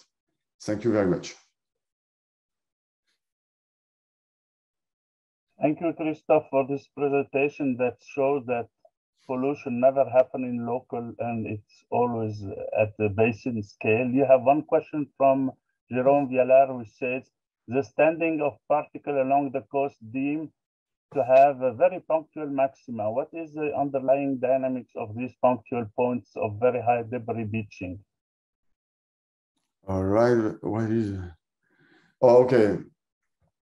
I think that we are just maybe forget to mention that we are at resolution like 12 degree or even less. So we begin to have some resolution of the dynamics, coastal dynamics and connection with the open ocean dynamics. So it's really one part of the problem, and the other one is linked to the fact that we put some freshwater inputs into the oceans, and we have a specific dynamics due to the river inputs into the ocean. Thank you. So let's move to the next presentation, which is the first paper on oceanography, and it's a joint Indo-French work, which is called TETIS. It's a collaboration between Ifremer and IIT Gandhinagar, and it will be presented by Pankaj Khanna. Pankaj, the floor is yours. Thank you. Can you hear me? I can hear you. I can see your slide. Perfect. Go ahead. Thank you so much. Yeah, let me start. So the project is about tracing evolution of tropical high strand reefs. So the reefs that we are talking about here are usually dead reefs or old reefs from 1,000 to, in some cases, 100,000 to some cases, million of years. But first, I'd like to thank my collaborator, Stephen, who's not here today. Instead of him, I'm giving this talk. And this is just an initial idea that we have both put together, and you'll see in this presentation. First of all, why are we doing this project? Secondly, how we are going to do it? And thirdly, when are we planning to do it? So let's first start. Why are we interested in this project, TETIS? So the scientific rationale is that how will the climate, the ocean, and the ice sheet respond to the ongoing greenhouse warming? So we all know that the sea level is rising, and it is going to rise in the near future. And on the bottom side, there is this plot showing the different scenarios of sea level rise, which could happen in the near future. In any case, it is going to have severe impact on the coastal populations as well as coastal ecosystems. However, what is missing is that we still have relatively poor understanding of the vulnerability and sensitivity of ice sheets due to sustained warming. So for example, on the right-hand side above, you can see a big crack. This appeared earlier in 2000 in Larsen Sea ice sheet in the Antarctica. And in the figure below, you can see how this crack started migrating, and where the red dot is representing June 2016. At that time, scientists mentioned that it is growing super fast, and within just 1 year, this crack ended up its trajectory and basically carved off this big iceberg from this Larsen Sea ice sheet. So this crack couldn't have been answered or predicted, and there were lots of discussions about it. So we still don't have this predictability of how these ice sheets could collapse in the near future, and what are their timescales and how they will influence sea level. So what do? We go and look at the past records. So being a geologist, we read the past to inform the future. So coral reefs are the ones which have been used for a long time, and specifically Tahiti, which is in the Pacific Ocean, where different corals were drilled from different depths and dated.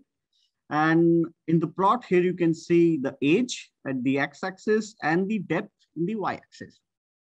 So what comes up is that you can get these types of plots of sea level rise since the last glacial maxima.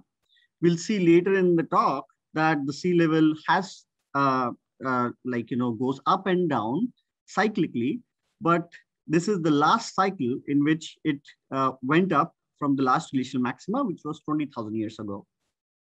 So what is peculiar here is this jump, which is called as Melt-Potter Pulse 1A event, where the sea level rose 14 to 18 meters in less than 340 years.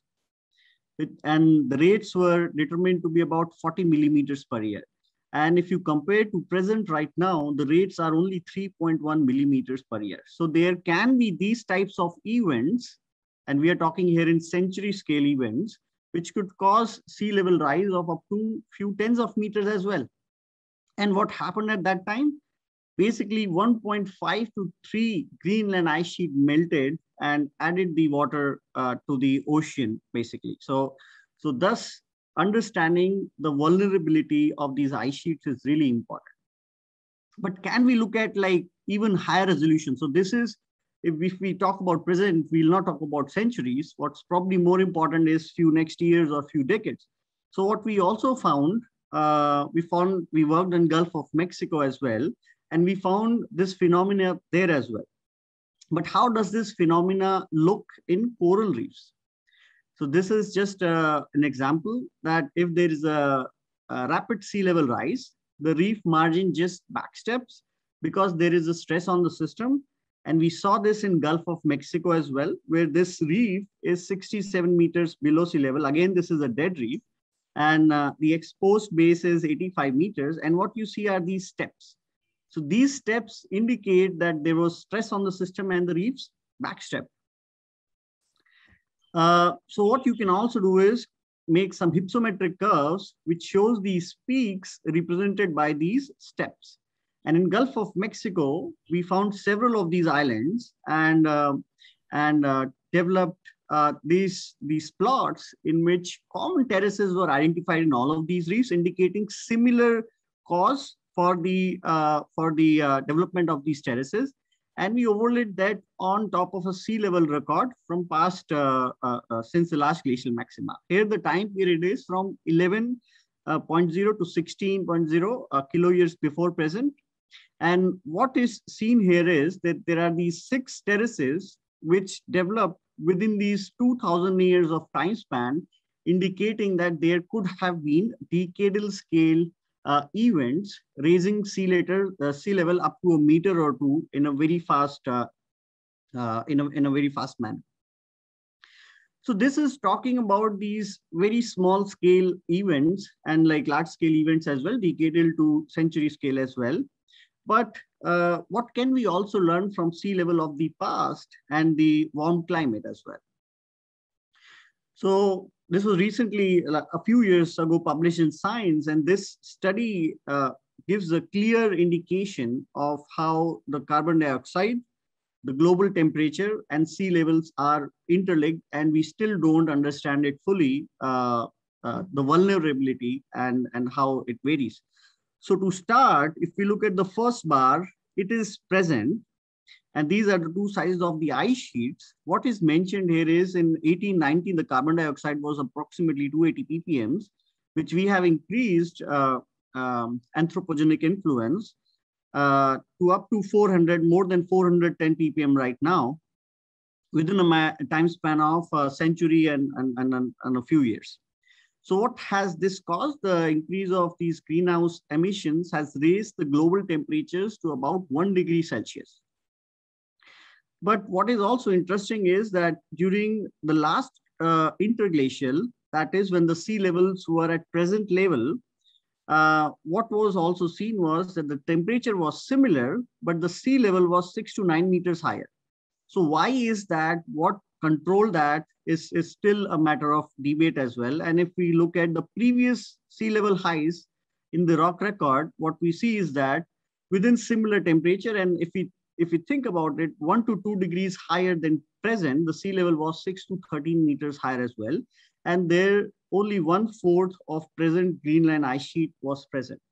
So we have all this information, but we don't know what might happen like in the near future. We always have like gradual sea level curves, but it is sure that there can be some drastic or a very fast event that one of them we saw at the start as well. So what are we proposing? We are proposing to work in the Western Indian Ocean.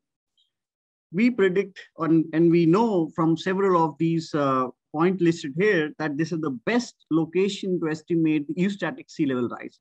So what is eustatic sea level rise? Is how much component of sea level is increased by the ice sheets volumetrically. So why are these locations important? So first of all, one is in Lakshadweep.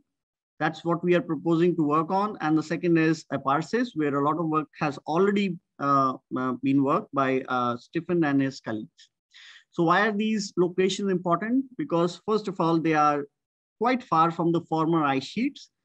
And this is important because they reduce the effect of glacial isostatic adjustment that is important in estimating the actual sea level rise and fluctuation at that specific spot. And the next is that both of the location are tectonically stable. And also, lastly, that these are representing varied or wide variety of latitudes. For example, Lakshadweeps are approximately 14 degrees north, and these Aparces Islands, French islands, are 14 degrees south. Thus, these locations are optimal to study how the sea level might have fluctuated in the recent past to have better idea how it might rise in the future.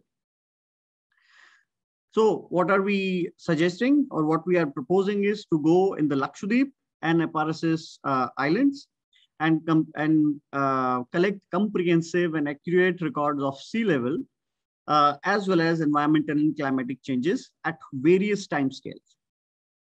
So now how we are planning to do it? So the plan is to go and visit these locations in 3 different legs with ships. To visit Lakshadweep first in the first leg. So these are some drowned carbonate platform just north of the Lakshadweep Islands. And as you can see, this is some of the bathymetric maps, which goes from 5 meters below sea level to approximately 500 meters below sea level. So what we are planning to do is to do an operation approximately 15 days to collect some multi-beam bathymetry as well as sediment echo sounders, high resolution seismic, as well as some sediment cores. So once this survey is done, we are already in discussion with NIOT, with Dr. Ramesh, to be able to utilize their this WACS instrument to go and visit these sites and drill these specific terraces, which will give us accurate information about the time and amplitude of sea level fluctuation events that develop these terraces. Next, this is Aparces Islands. We are looking at Glorious Reef Platform. This is north of Madagascar. Here there are different data sets that have already been collected. So for example, on top of the platform, LiDAR was collected. So this is LiDAR data set. And beside it, what you see is multi-beam bathymetry data set. And then on top right corner, you also see another multi-beam bathymetry data set. So here also you see these different steps. These are also representing different terraces, which are critical information providers about how the sea level would have fluctuated. So we already have some plans, but discussions are required on where exactly to go and do these drills.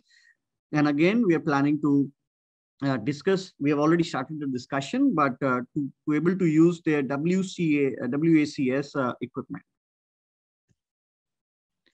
Next, there are these other islands as well, just south, which are called as Juan de Nova. It's also near, these are also Aparces Islands near Madagascar.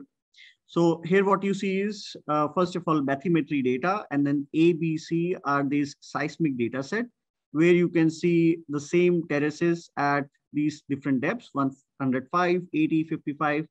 And the idea there is also to go to these few sites and use WACS system and drill these as well. So there will be a lot of different challenges to this expedition, but the theme of the project is sea level and climate change, and it is amongst the most relevant, one of the most relevant society relevant issues that the scientific community in general is facing. And until present, the records from the West Indian Ocean are not there. So, moving forward with this project, this will provide the first record of past sea level changes. And it is indeed a unique opportunity to develop and strengthen the scientific collaboration between Indian and French researchers. So the plan is to submit a joint proposal in next 2022 to French Fleet Panel when they release a call. Well, thank you again, everyone, for your for visiting this presentation. Thank you. Thank you very much. I had no questions, so we'll move to the discussion and try to catch some of the delay by moving directly to the next talk, which is again an Indo-French cooperation which is related to climate variability and changes. and it is a common work between IRD in France and NIO in Goa. And I will give the floor to Mathieu Longen. We can see your presentation. I don't hear you. Yeah, can you hear me? Okay, and now I hear you. Very nice. Oh, okay, perfect. My... So yes, I'm just going to give you a brief overview of the collaboration we have been developing with the National Institute of Oceanography over the past decade. So the main topic we have been addressing is to study the Indian Ocean climate variability and climate change in the Indian Ocean region. And this collaboration is mainly organized between IRD, the Institute for Research and Development, and the National Institute of Oceanography in Goa. So several researchers on both sides have been involved, and also a lot of PhD students, especially on the Indian side. Why studying the Indian Ocean climate variability and change? Because the Indian Ocean is particularly vulnerable to ocean variability. So one of the first reasons why it's because the Indian Ocean is a highly coastal populated region. With about 1/3 of the world population that are gathered in this region, and most of this population being located near the coastline. This is also, as shown on the top right, a region that is highly vulnerable to sea level rise. So this is a picture highlighting the region that are very vulnerable to sea level rise, and you can see that most of the coastline around the Indian Ocean are very vulnerable to sea level rise, including also a lot of Indian Ocean small islands. In addition to that, the country bordering the Indian Ocean are not only vulnerable to physical change in the Indian Ocean, but also to biogeochemical and ecosystem changes, because a lot of countries bordering this ocean are very dependent on fisheries for their food security. It is, for instance, the case for India, but also in Indonesia and other countries. And another topic that we have been addressing is also the tropical cyclone. So how the ocean influences tropical cyclone, because especially in the Bay of Bengal, the region in the Indian Ocean are very vulnerable to tropical cyclone. For instance, in the Bay of Bengal only hosts 5% of the tropical cyclone worldwide, but 80% of the casualties have been reported in this region over the past 4 or 5 decades. What happened? We started in 2004 to build a collaboration between IRD and NIO to investigate the issue of climate variability and climate change in the Indian Ocean. So the National Institute of Oceanography is the biggest oceanographic institute in India. It is one of the 37 CSIR institutes. It has more than 200 researchers and about 100 staff support. And his mandate is to continuously improve the understanding of the sea around us and to translate this to the benefit of all. So this collaboration was actually initiated in 2003. The general theme that was developed at that time was oceanography and climate variability and change in the Indian Ocean.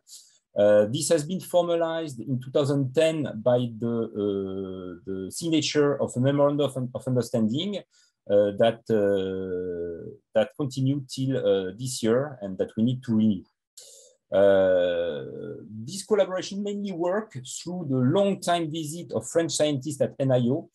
So there have been a French visiting scientist at NIO almost permanently since 2003. It's not the case anymore for the past 2 years because of COVID situation, but also funding issues. And we had a lot also of regular visit of NIO researchers and also students in France. For instance, right now we have one PhD student from India that is visiting my laboratory for 6 months. So in terms of results, we have now 8 PhD students that have been defended within this Indo-French collaboration, and we still have 3 ongoing PhD students. We have more than 70 co-signed publications between NIO and IRD since 2004, and a large fraction of these publications are actually authored as a lead author, that is an NIO PhD student. The financial support has been provided a lot by IRD that has been funding the bilateral visits, so the visit of Indian students to France or the visit of colleagues from France to India, but also the long-term stay that we have been doing over the past 10 years. And we also had money from several funded projects, some Indo-French funding through IFCPAR, some Indian project, IMOST, and some French project like from the CNES agency.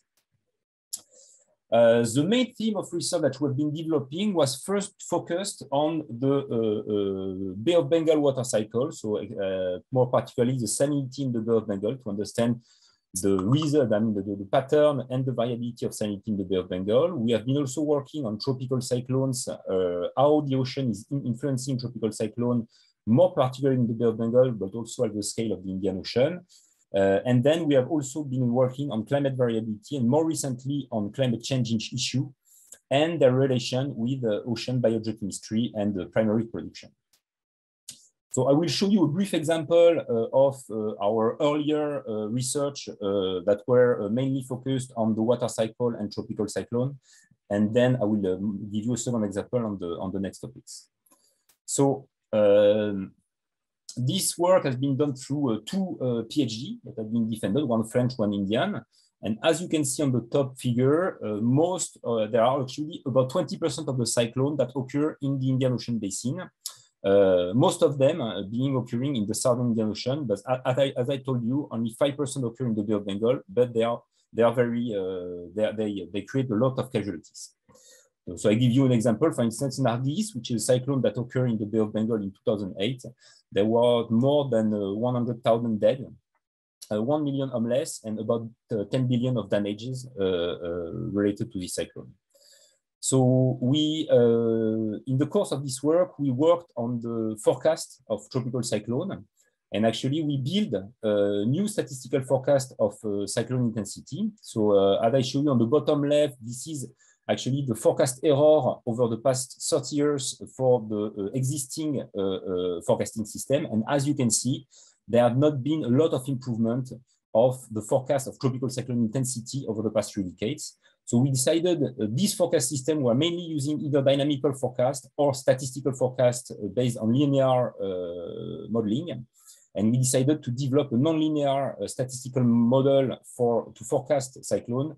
And as I show you on the right, they have been using these nonlinear methods, have been leading to a strong improvement of the skill by about 10 to 15%, depending on the basin considered. We have been also working on the impact of tropical cyclone onto the ocean and how this ocean reacts feedback onto the cyclone intensity. So as an example, I give you actually the cooling, the sea surface temperature under the tropical cyclone Nargis as a map. And as you can see, the tropical cyclone Nargis act to cool the ocean surface by mixing cold water from below to the surface and also through heat flux. And this cooling under the tropical cyclone is actually, we have shown that this cooling under tropical cyclone is acting to reduce the energy available for the cyclone and act to reduce the cyclone intensity. So depending on the amplitude of the cooling, the cyclone intensity will be more or less reduced. This is actually a more focused example on the Bay of Bengal. As I told you, the Bay of Bengal is a very fresh water basin with very, very fresh water, especially at the Ganges-Brahmaputra mouth and Irrawaddy mouth. That inhibits, actually, this fresh cap inhibit the vertical mixing. So the cooling induced by tropical cyclone are actually weaker in this region than in others. So we have been using a model that reproduces accurately the cooling under the tropical cyclone as shown on the middle map. So this is the time evolution of the cooling under the tropical cyclone. And you see that the model is capturing relatively well the cooling under tropical cyclone.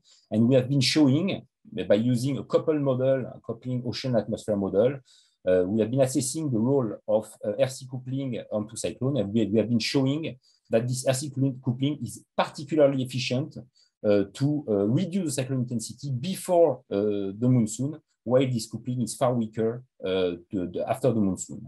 This actually calls, when you use dynamical forecast, to use an ocean model coupled to the atmosphere to do this forecast, because the ocean matter to determine the tropical cyclone intensity.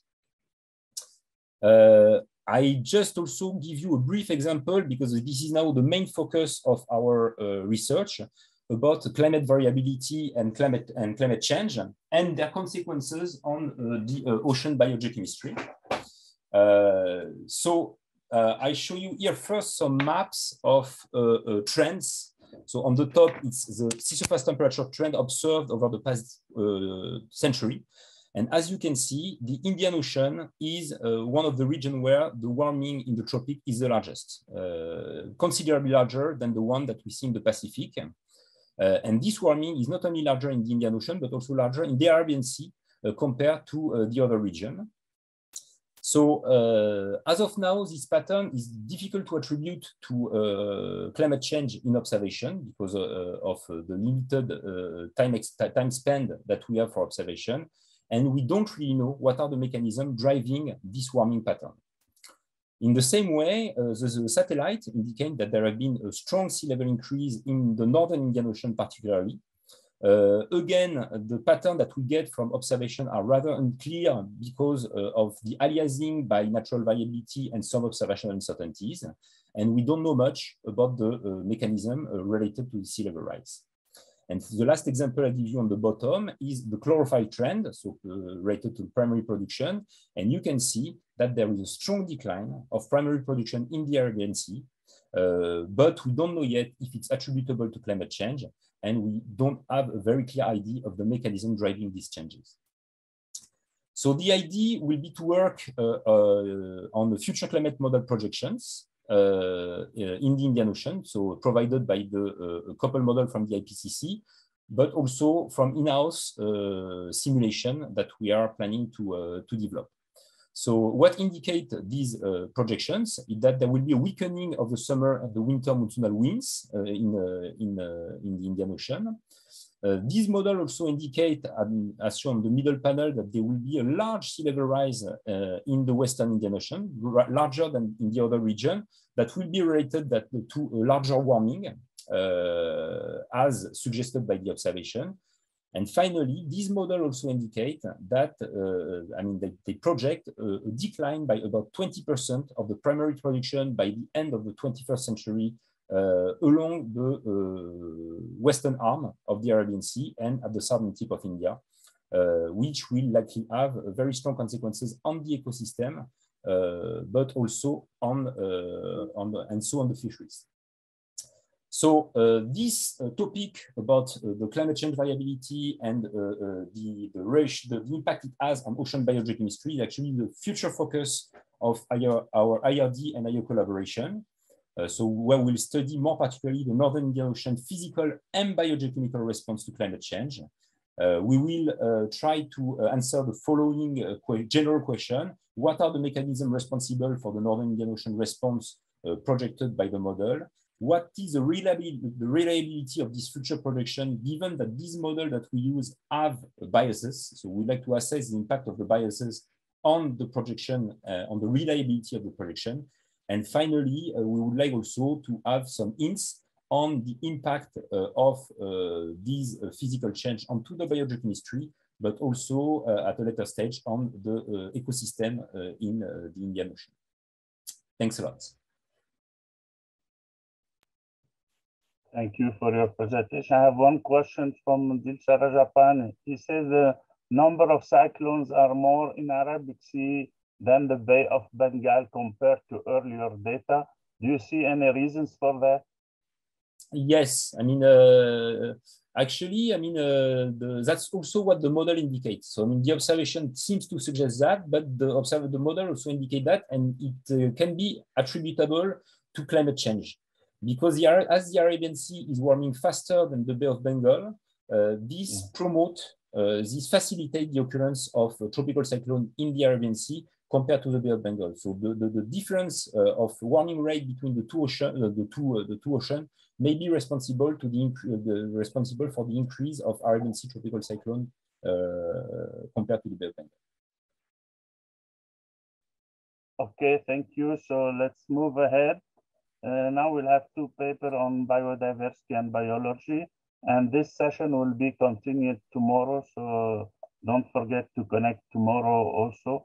I will skip introduction to gain some time and give the floor to Ketel Gizen. It's again a joint work between CNRS and Sorbonne University and many Indian institutions like IIC Bangalore, CSIR in Hyderabad, Polar and Ocean Research Center in Goa, and Center of Atmospheric and Ocean in Bangalore.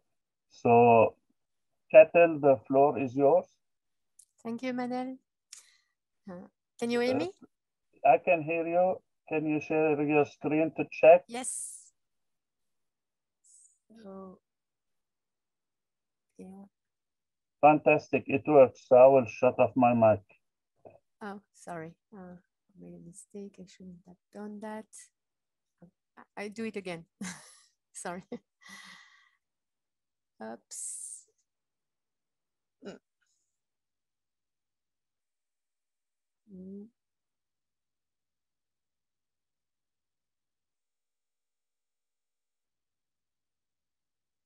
Okay, that should work now. Yeah, it's okay. Yeah. Okay, so as you said, I will present some work that we've been developing with colleagues in India. And this deals with the title is a bit long, but it deals with connectivity networks in the marine ecosystems and the delineation of disconnected coastal provinces along the Indian coastline. And that use a similar method that we've seen before, that is Lagrangian transport simulations.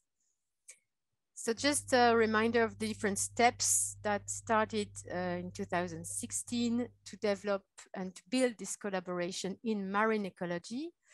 So it started with the first marine biology meeting in Bangalore, and we didn't know at all each other. And that was completely top-down process because we were invited by CNRS and Sorbonne University from the French part and by DBT and the Ministry of Earth and of Science in India to meet each other. And at that meeting, I met Kartik Shankar, that had at that moment a PhD student and wanted to develop similar questions that I was presenting. And so after that, they invited me in the summer school in marine biology and ecology in Andaman. And I received this doctoral fellow for short-term visit here in Bagnols-sur-Mer. And that's where we developed this work that I'm going to present. After that, we went on to try to elaborate some more constructed research through a workshop funded thanks to CEFIPRA. And last year, we submitted to CEFIPRA a project to study the vulnerability and resilience of coral reef system in Andaman and Nicobar Islands. And it was accepted for funding. So we hope that after the COVID is over, we can really start the project. So the question we are interested in is marine biodiversity conservation. And if we look at this map of the Indian coastline, we have in green highlighted all the MPAs that have been already that are already existing in India, and there are 24 national parks and wildlife sanctuaries that include marine protected areas. And the question we ask ourselves, and it's a similar question we ask everywhere in the world now, is at what spatial scale should we manage marine biodiversity protection? taking into account the fact that isolation has proved, isolated MPAs has proved to be inefficient because of connectivity by the flow. And why is so? It's because most of the marine species have a reproductive life cycle that includes a life stage in which they are in the water column, and they will be dispersed by the ocean flow. So that's valid for fishes, but fishes can swim at the adult stage, so they can partly compensate for that dispersal by the oceanic flow. But that's also the case for all those organisms that are really living in attached to an habitat, to an area, and particularly the one which are fixed on rocks or in the sediments, which are the benthic organism. And for these organisms, this dispersal phase is a crucial phase because it's the only way for them well, that's the moment in which they are going to be expelled from their natal home, and they have to find a new home. And for the MPA design, it's a crucial issue because MPAs are spatially defined objects of management of biodiversity. So that means that if they are drawn on a map, and in that drawing, the species are not able to renew their generation, then the MPA can be completely inefficient because it will only protect some individuals for their life, but after that, there will be a decline of the population inside the MPA. So the MPA size and location has to be designed in order to ensure this regeneration, renewal of population. And that means reaching the proper size or articulating them into a network. And that's what the drawing below is showing, is how MPA connected between them through this flux of larvae, thanks to the ocean flow, for most part of it, are going to function together and will ensure the renewal of generation. And that's the spatial, and what we want to define is at what spatial scale there will be this exchange of offspring of the new generation. That should be the scale for MPA coordination. And that's supposed to know what is called connectivity. So I'm going back to the oceanic circulation around the India Peninsula and showing that there's a striking feature in this region is that the flow reversed between winter and summer during the two monsoons from east to west and west to east. And we thought, okay, is there a chance that we can define a scale at which management will be doable? Because if it's the whole peninsula, then it's going to be more difficult than if it's more focused zone, because that means that people has to agree on the management rules they will apply in their MPAs. So we asked ourselves, are there scales with these circulations that will be tractable for management? So for this, we perform Lagrangian dispersal modeling because it's the current tool to estimate connectivity between areas. So that means integrating the flow along time and then reconstruct tracts of particles. And I had a movie, but I think I'm going to skip that movie. It's not necessary here because you've already seen it, one for the plastic. So it's a similar tool as the one used for the drift of the plastic. But in that case, those particles are supposed to be the larvae of animals living in the ocean. So to do this first study, and we know it's not sufficient, but there were not the ocean description at the scale of the habitat and the MPA that we are in the end targeting. But we used ocean currents from the ICOM model, which is a global ocean model, over the period 2008 to 10. And this has a resolution that is quite coarse. It's about 6 to 8 kilometers resolution, 40 depth level. And we incorporated this the ocean currents outputs into a particle tracking model in which we disperse naturally buoyant particles, and we know it's still far from the larvae because we should incorporate some behavior later. And we pay attention in this work to cover all the release location along the coast. So we covered all the Indian coast with release location every 5 kilometers, release timing every 1 hour during 2 seasons. And we tracked the particles during 50 days with a rather small time step to avoid flying over the land, for instance, with the CMS software. And by doing so, we hope to scan a bit what would be the structure in the connectivity along the Indian coastline.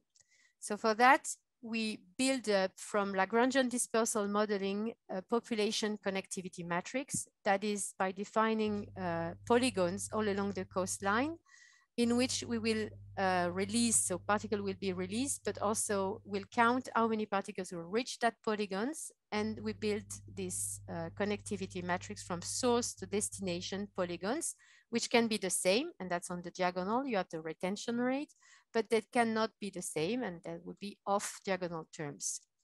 And we build this connectivity matrix for different duration of tracking, which will be the pelagic larval duration. So the life expectancy, the expectancy for living of a larvae. And so along the Indian coastline, that means defining 500 polygons of 20 by 10 kilometers, so rather coarse scale as well, and building connectivity matrix for 10 days sequence.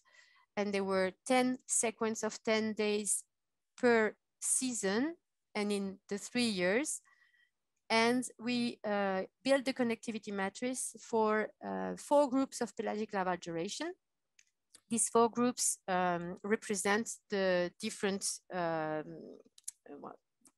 statistical description of the pelagic larval duration we can find for the many organisms that has been studied in India already. And most of the organism lies below 20 days pelagic larval duration, but some of them can exceed up to 50 days. And here are some results. So first, what looks like a connectivity matrix, and the order of magnitude of the connectivity is important to have in mind. So that's the one example of a connectivity matrix for a PLD from 14 to 20 days, and then for 22 days to 50 days. As you can see, it's the log of the transfer probability that is shown on that matrix, and its value goes to 10 at the power minus 5 to 10 at the power minus 3, which means that the transfer probability is very low.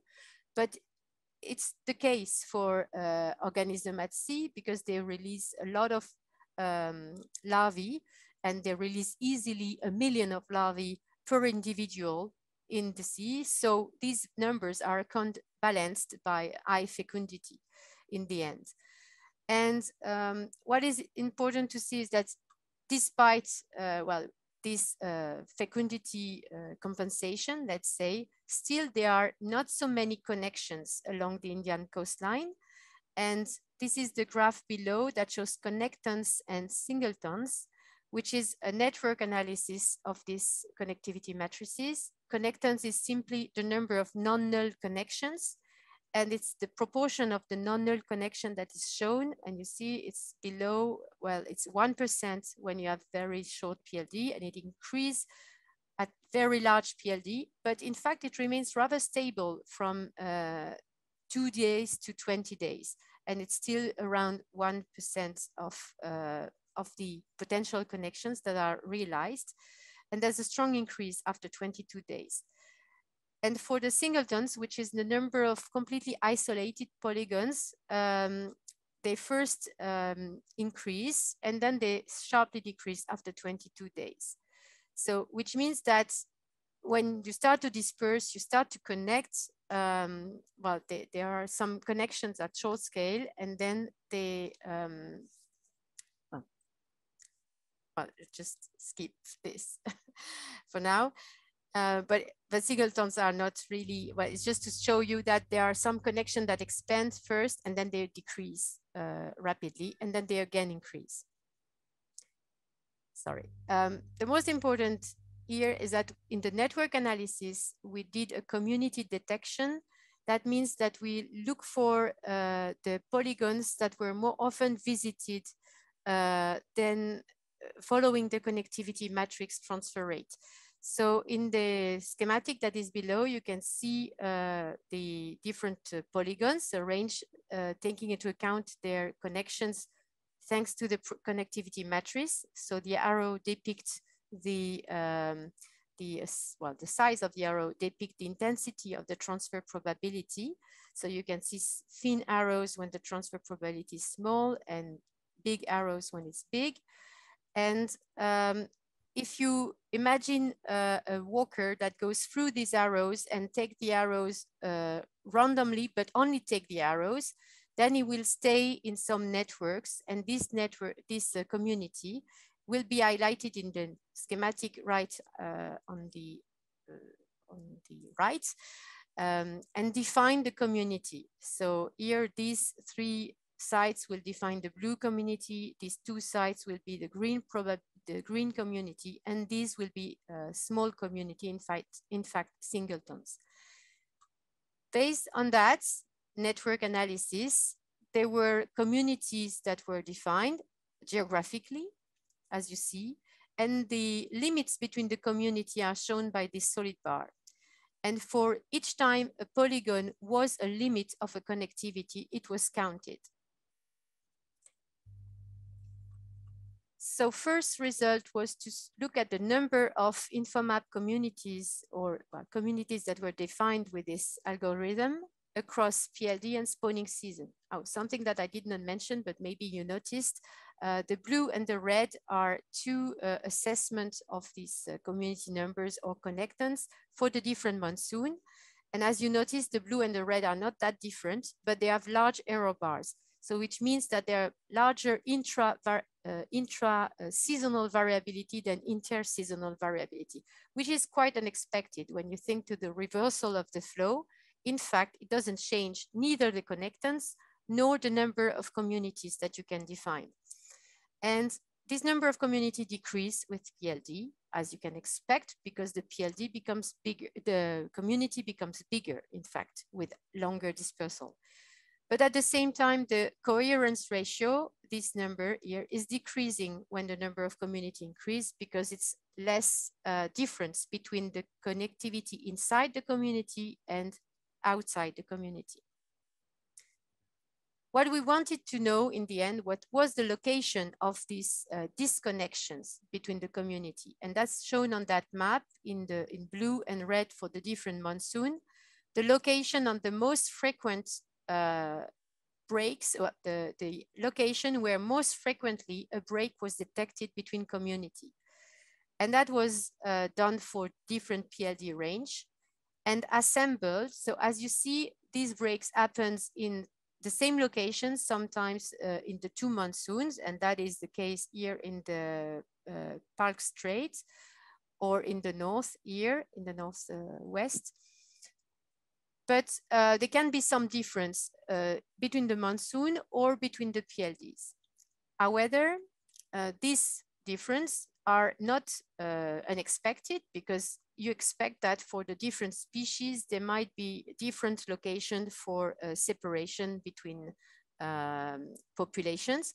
And that was observed as genetic breaks, a genetic barrier for a few species, and that's shown on this map here in A, C, B, and D. These are different locations where breaks or difference in population genetic diversity, we say, has been observed for the different species.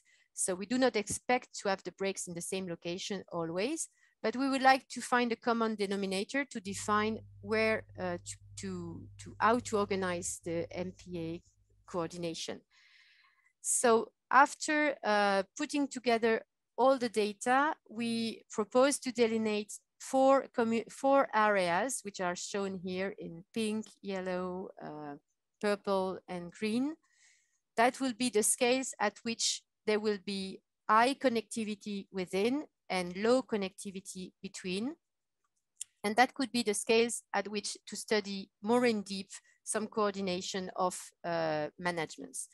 And if you look at this community delineation, they do not exactly match what has been done before based on other parameters from the ocean, which can be some hydrological parameters. And that's on the map here on the right.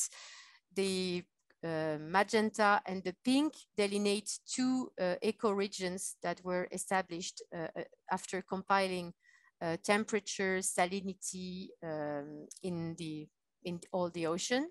So that was only delineating two areas, but they match better what has been proposed as ecoregion based on species inventories, and that is shown by the black lines. So the black lines divide different ecoregions that were defined based on species inventories.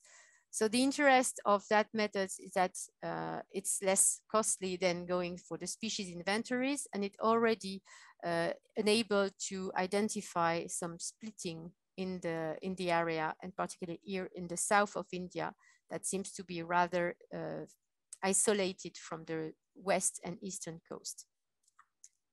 So I thank you for your attention, and I thanks for the funding support of CEFIPRA, CNRS, CSIR, and EMBO that funded the short stay of the doctoral fellow.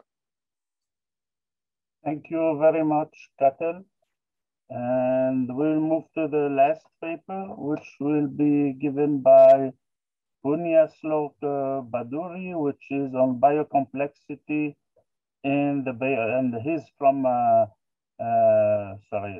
Institute of Indian Institute of Science and Education and Research in Calcutta, and his work is about biodiversity in the Bay of Bengal. Can you share your screen, please?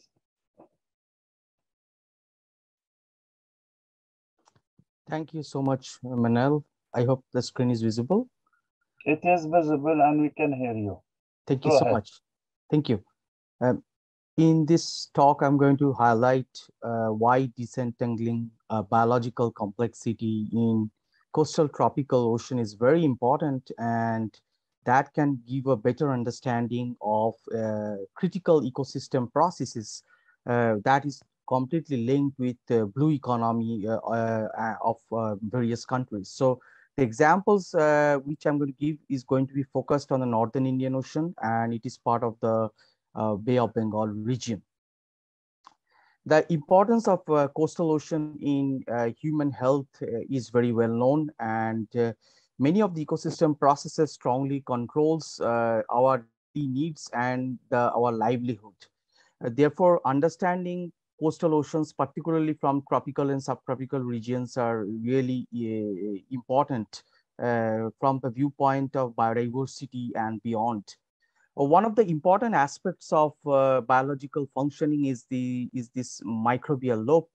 We have looked at it decades to gone by. The first one was proposed by Farooq Azam, and then this is a modified one by Alexander Warden, published in Science in 2015. But we really do not know many of these components of the loop in the coastal ocean, particularly in the subtropical and tropical regions. So, for example, we do not have a clear understanding of the structure and function of bacterioplankton communities. How can we define marine planktonic cyanobacteria, what they are doing in this kind of ecosystems? So I'll focus on these two examples over the next few slides, and trying to convince you that complexity in these groups are far more than we thought of initially, and they are very, very important in terms of the key processes that might be unique going on in certain parts of the Bay of Bengal region. So when we talk about biocomplexity, we tend to kind of look at it from the perspective of biological communities, but we need to understand it from the perspective of physical and chemical complexity of the coastal ocean, and more so from the viewpoint of microbial gills. So therefore, to understand the link between physical, chemical, and biological processes, there is a requirement of gathering both regular and long-term observations. And time series is a fantastic example of that. I think globally there are numerous examples of how important time series can be, in understanding the health and processes of ocean systems. So one of the time series sites that we have established and monitored is located in the east coast of India, in Bay of Bengal. This is the Sundarbans, the world's largest contiguous mangrove ecosystem, and it is also a UNESCO World Heritage Site and a Ramsar site. This particular ecosystem is very, very important, not only because of its biodiversity, but also because of the unique geochemical gradients that it faces. For example, here the freshwater flow can vary between 42,000 cubic meter per second to about 120,000 cubic meter per second during the monsoon season. Or for example, the suspended particulate matter load in the coastal water of Sundarbans is very, very high. It can range from 200 to 800 milligram per liter. And frankly speaking, there is hardly any penetration of light under that scenario. But nevertheless, photosynthetic production is going on at a pretty high rate in this coastal water of the Sundarbans. So just like in any other coastal system, here we have set up this time series site, the Sundarbans Biological Observatory time series. It is close to the Bay of Bengal, but it is also influenced by this one of the big distributaries of the river Ganges, the Muriganga. So there is a flow of the fresh water as well as the marine water, and also there is the influence of the mangroves and also a little bit of the anthropogenic influences. So the time series encompasses all these factors into consideration when we are addressing questions of biological complexity. And this is typically how time series data would look like. You keep on monitoring and catch the snapshots on it a weekly, daily, or on a monthly basis, and try to understand how the physical and chemical variables might be changing and how biological entities can be responding to those kind of changes. So I'll give you the first example. When we talk about the coastal, tropical or subtropical ocean, we tend to think that diatoms are the main drivers of primary production, which is of course, but also there are many planktonic microbial communities, in particular marine planktonic cyanobacterial communities, which become very, very important seasonally in certain times of the year in the coastal water of Sundarbans of the Bay of Bengal. And in this case, what we are seeing is looking at the communities from the viewpoint of 16S rRNA, Sanger and Illumina sequencing approaches. And we see that the system is dominated by Synechococcus, and there are different populations of Synechococcus, probably guilds of Synechococcus that have evolved in this place and adapted to this system. What is far more interesting is that the planktonic cyanobacterial communities can account for almost 10% of the algal production in post-monsoon season in this water. So therefore, this is very, very timely because the rich fisheries that is found in this water has a strong link with the algal production. If we take out this data and try to understand what kind of communities are there, besides, of course, when you're saying Synechococcus population, which are the predominant picocyanobacterial member, we see that in this water, there are several novel clades are there. For example, SCB1 to SCB4, and also NSC1 and NSC3. So when we found those sequences, we wanted to understand, are these sequences very unique to Sundarbans or they are found in other coastal oceans? So here what we have done is we have done quite a bit of sequencing from other coastal waters, for example, the South China Sea, from the Monterey Bay and from the Baltic Sea. And we chose these areas taking into account the geochemical gradients that may be persisting. What we see is there is a clade 8 is there, which is exclusive to Sundarbans, and this is a salinity tolerance clade. There are two more clades are there, which is found in Sundarbans and also in the South China Sea, but this group lack the nitrate reductase subunit B. And of course, the SCB1 to SCB3, which are found in Sundarbans and of course, and in the Baltic Sea. So that tells you how big the geographical expanses are of the coastal ocean. So from Sundarbans to Baltic Sea, you see very similar kind of gills persisting in the coastal water and performing key ecosystem processes.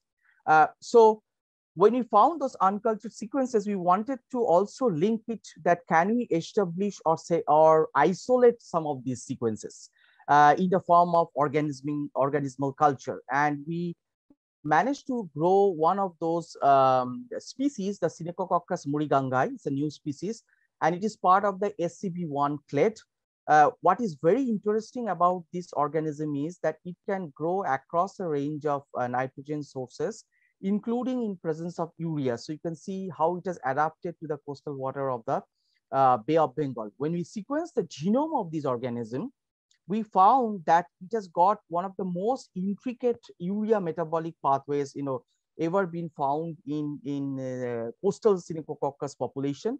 Not only that, the genome tends to code for proteins which are directly involved in flagella and pileus formation. So we can deduce that because the suspended particulate matter load is very, very high, therefore this particular Synechococcus species can sense the light intensity and go into areas or zones where it can undertake the photosynthetic process. So this kind of complexity that is there in the ecosystem is starting to become clearer. Now I go to the second example. I talk about the heterotrophic bacterioplankton communities. And here what we have done is we have again selected several sites representing the coastal oceans globally. We have the Columbia Estuary and the Delaware Estuary from United States of America, Geelong Estuary and the Pearl Estuary from China, Hangzhou Estuary, of course, from China, and all the estuaries, the 7 major estuaries from the Sundarbans of the Bay of Bengal. And we wanted to see what kind of heterotrophic bacterioplankton communities are there. We find that in Sundarbans, there are very unique populations of heterotrophic bacteria dominated by the Firmicutes, and their dominance seems to be driven by the mangrove vegetation that is there in this system. Now, taking that cue into mind, we wanted to get an understanding what other factors might be playing an important role in determining the unique functional bacterioplankton communities that we see in this region. And here what we have done is we have tried to link the nitrogen data, the dissolved inorganic nitrogen data, with the key functional bacterioplankton communities. One of the interesting things that we see is Sundarban has a very unique signature. Here we see dominance of gamma proteobacteria compared to alpha proteobacteria. This is very unique. This is the only coastal system where we find this, and that is because of the predominance of the freshwater flow.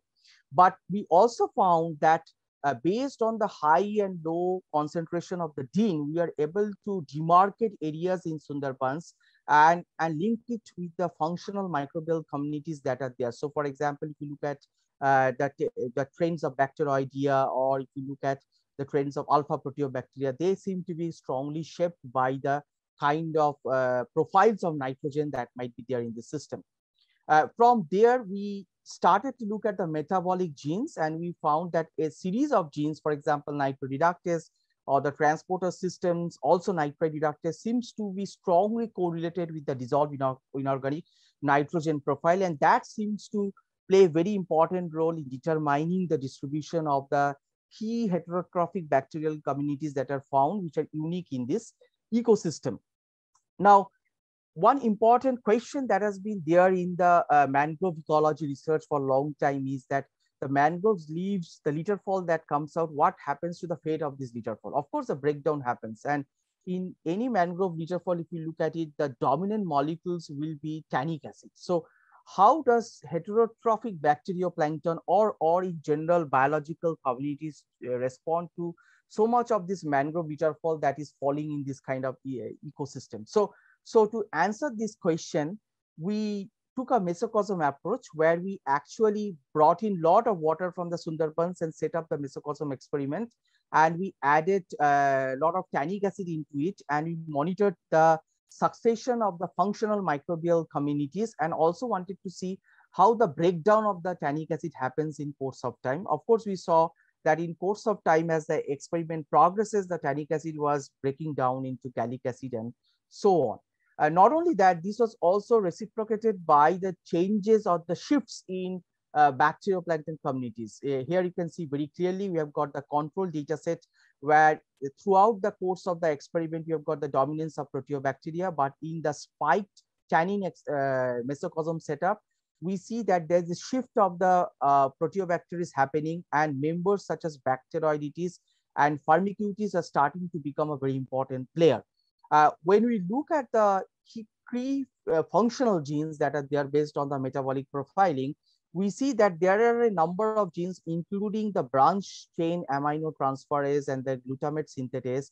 These are playing a very critical role in ensuring the dominance of the members of Firmicutes and Bacteroidetes. And that makes sense because when you compare with other global coastal oceans, we saw that that was a signal we are getting from the Sundarban estuaries and surrounding the Bay of Bengal region. Not only that, the effect of the tannic acid enrichment experiment was also felt on the phytoplankton and zooplankton dynamics. And here you can see how in course of time, the delta 13C values actually shifted with the progression of the experiment, highlighting that heterotrophic bacterial complexity is very, very critical and crucial for cycling of carbon, and it can ultimately help towards understanding the estimation of rates and fluxes of carbon in regional seas and oceans such as the Northern Indian Ocean. I want to end out here and highlight that we have a long-standing collaboration between our collaborators in France and India. Of course, we work in the area of ocean acidification, coastal ocean acidification, and Bay of Bengal is one area where understanding ocean acidification is a challenge, particularly using satellite technologies. So we work with our colleagues in IFRAMAR on that area, and we continue to do that as part of the Global Ocean Observing Network. Besides that, of course, we were part of the team which organized the Indo-French School on Aquatic Microbial Ecology, which was held way back in 2007. And I dedicate this to Hervé Moreau, who was a fantastic scientist and excellent, personality who brought in a diverse group of scientists from India and France together to promote aquatic microbial ecology research in the region. More recently, our team is involved with Daniela Zeppeli from IFRAMAR as part of the Blue Revolution project, where we are looking at automation and artificial intelligence in benthic faunal research. This is something which is going to be very exciting, and we are looking forward to more exchanges with our collaborators and colleagues from France. And thank you all very much for listening to my talk. Thank you. Thank you very much.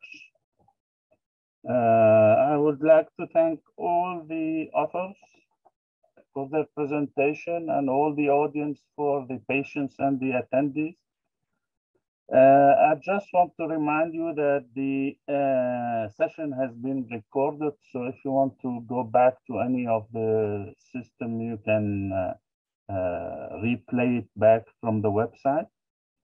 An important reminder, tomorrow the session will be starting on 9:30, not on 10 on French time, which is 2 o'clock in Indian time. I would just like to remind you also two events, which are IEEE Oceans in February 21 to 24th in Madras, and the CTEC Week will be in September 26, 27 of September, where India is a ghost country. I think we can have some time for a short discussion. I just want to mention the difference in time scale between marine technology and marine science. In marine technology, you can start working in 1 week if you agree on doing simulation.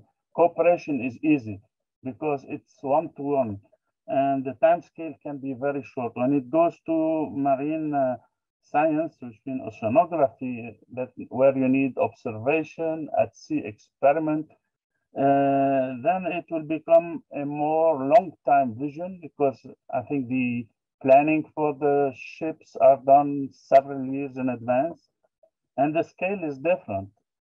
Just was counting that the whole budget of CEFIPRA can finance 1 month, maybe if we are lucky, of experiment at sea.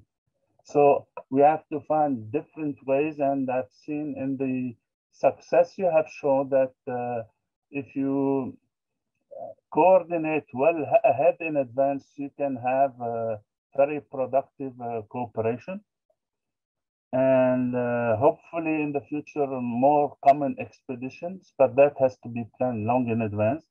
But one other way which can be easier is the data exchange, because you may have historical data on one area. And as you see, I mean, global warming, historical data is an important issue. I know that, for instance, there is an agreement between hydrographic services in France and in India for sharing maps. And probably we have to consider something similar for oceanographic data. I would like to just to leave the floor now. Of course, we try to cover some of the aspects. We will continue tomorrow on the biological aspect and also on the social aspect. And if you see something which is missing that of important that we have to consider in the cooperation, so please, now you can all switch on your mics. Please try not to speak all together. It's open for all the public for either questions and discussions.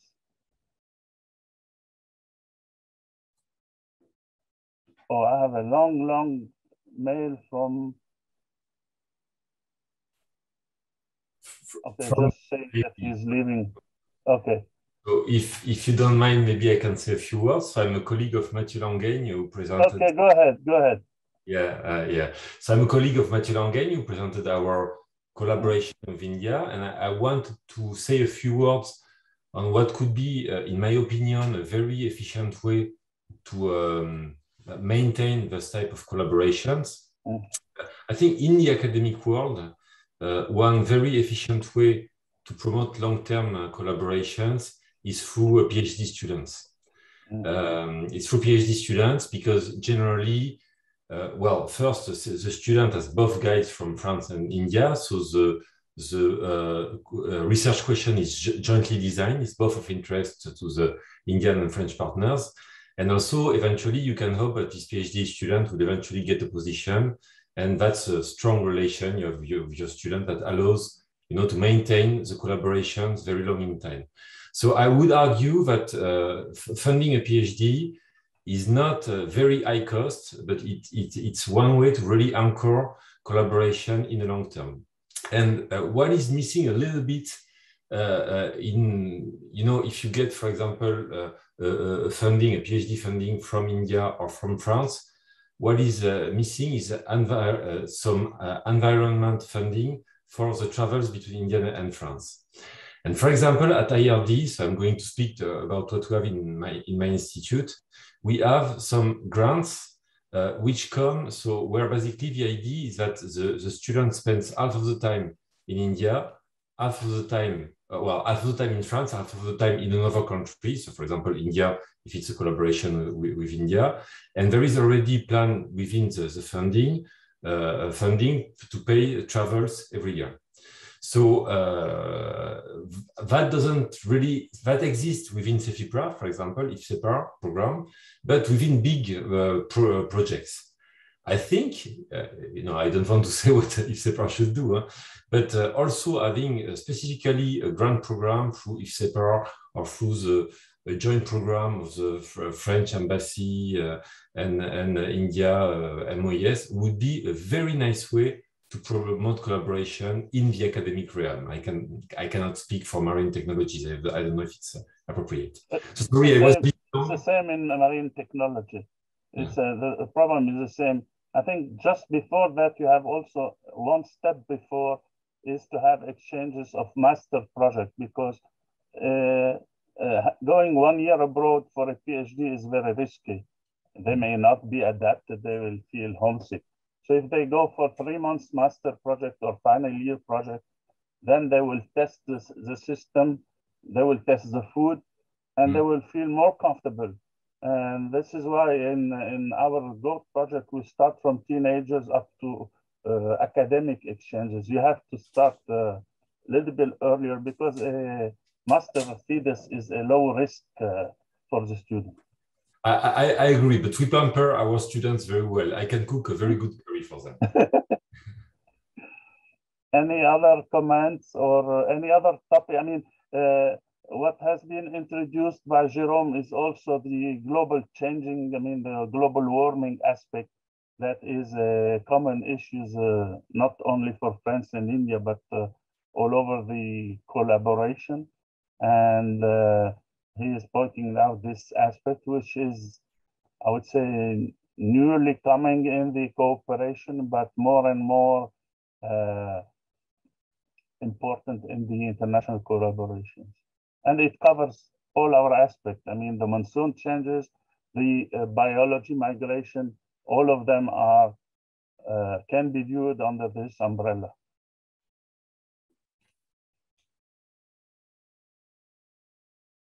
Any other comments from our colleague? Anything you just say, oh, I missed that. I would like to see some contribution to that. Can I say something? Yes, of course you can. Thank you, Manal. I think we also need to explore new subthematic areas, emerging subthematic areas. As I mentioned, I think climate change, sea level rise, new emerging automation, sensor development, also blue economy. These are some of the emerging areas where India and France can organize focused workshop, bring together experts from both the countries. Also bring the ECRs, the early career researchers. That's something which is very, very important, and try to exchange thoughts and ideas so that frameworks can be developed from there and then taken forward. Thank you. Thank you for your contribution. Any other comments from the floor? Don't hesitate. If you don't say it, I cannot guess it. Sure. Adding to that, I also had two more areas, I think, where a lot of work still needs to happen in India. One is carbon capture. So carbon CCS and CCUS, carbon capture, utilization and storage, as well as geothermal energy. So these two are possibly the areas where still a lot of work is required, and cooperation in these would probably be pretty good. And just to make another comment, thanks Manal for initially mentioning about the funding time periods and how these projects with ships takes. Indeed, it takes a long time. And Stephen from IFRIMER, he has been working already a lot in the Indian Ocean. So I was fortunate that he has been involved already in the work, and I've been involved in Maldives. So we have had these discussions from a long time. But I think this India-France Knowledge Summit during the past 3 years had actually accelerated the discussion amongst us, and then we came up with this idea. And I think, the following up on this next meeting in Madras, as well as the Knowledge Week in France, will be a great opportunity for us to also discuss our ideas and discuss with the potential collaborators. So thanks again to all the organizing members for all these opportunities to discuss more possibilities for financial contribution and collaborations. Thank you.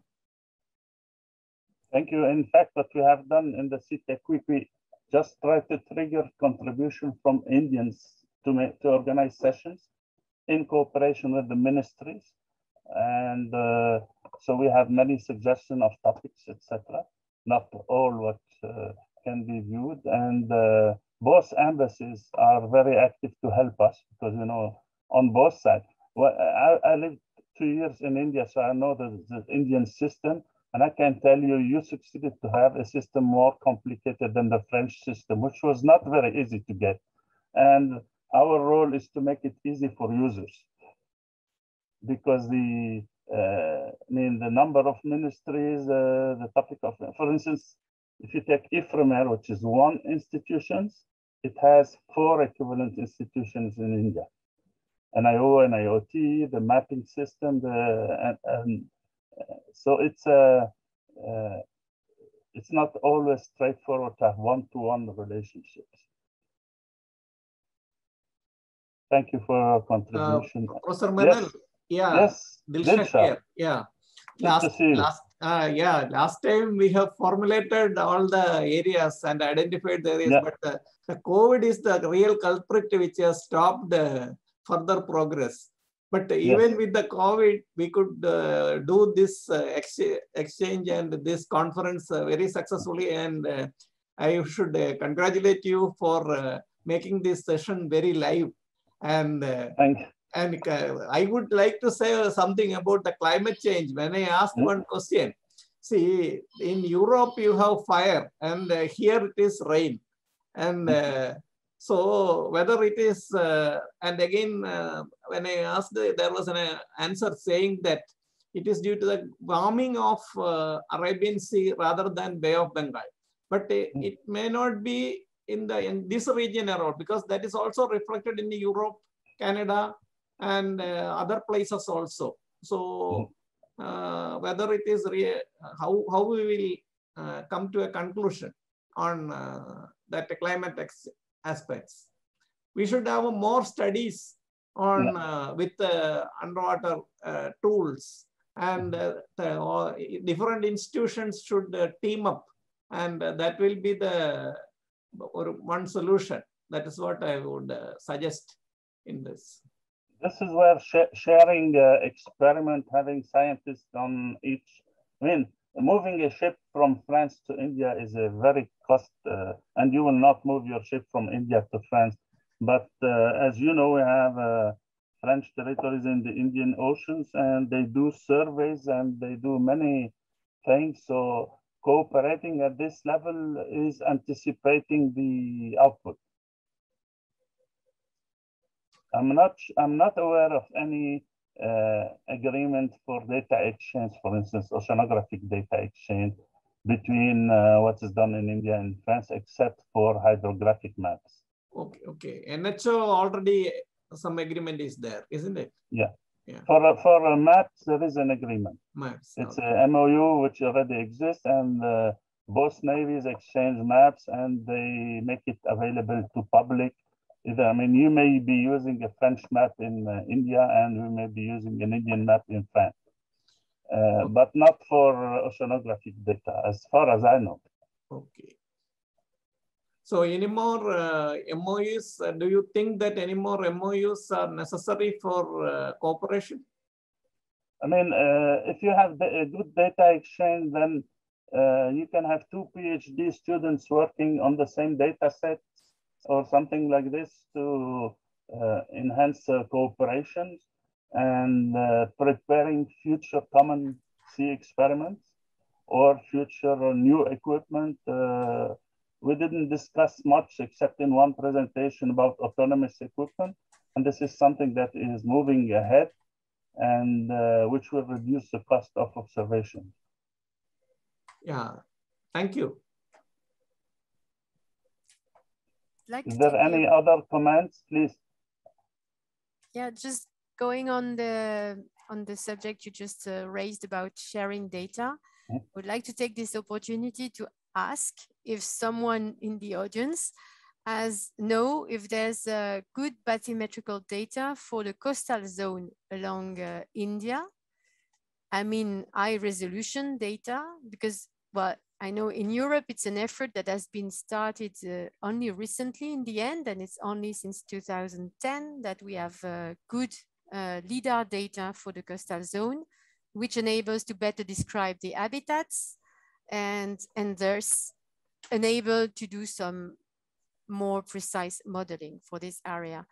And now we are embarked in this collaborative research with guys of the Indian Institute for Science to develop spatial planning around the Andaman Islands, but we don't know where to find the high resolution data. And that pinpoints also to another question, that is interdisciplinarity, that how do guys from ecology or marine biology connect with guys from, or well, guys or girls, I'm saying, of earth science to get access to the data they need to plan in advance either field work or build some modeling for the coastal zone, I mean, not for the large oceanographic scale.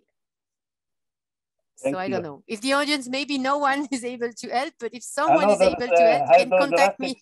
Yeah, there's a hydrographic service in India. I don't remember the exact name, but where they centralize all the map.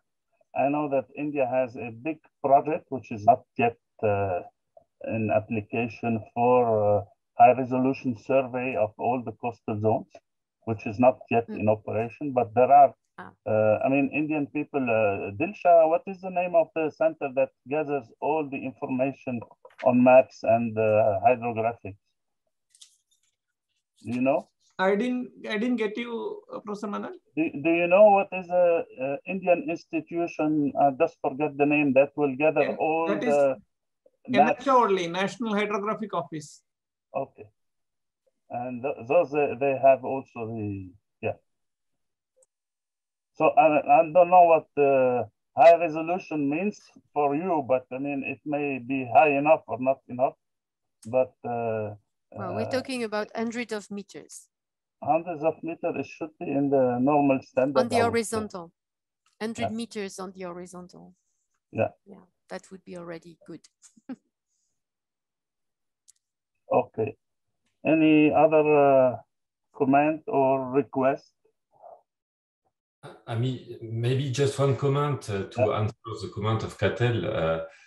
To promote, so you mentioned as well about trying to promote some interdisciplinary collaboration. I think a good way for this is to find broad research themes.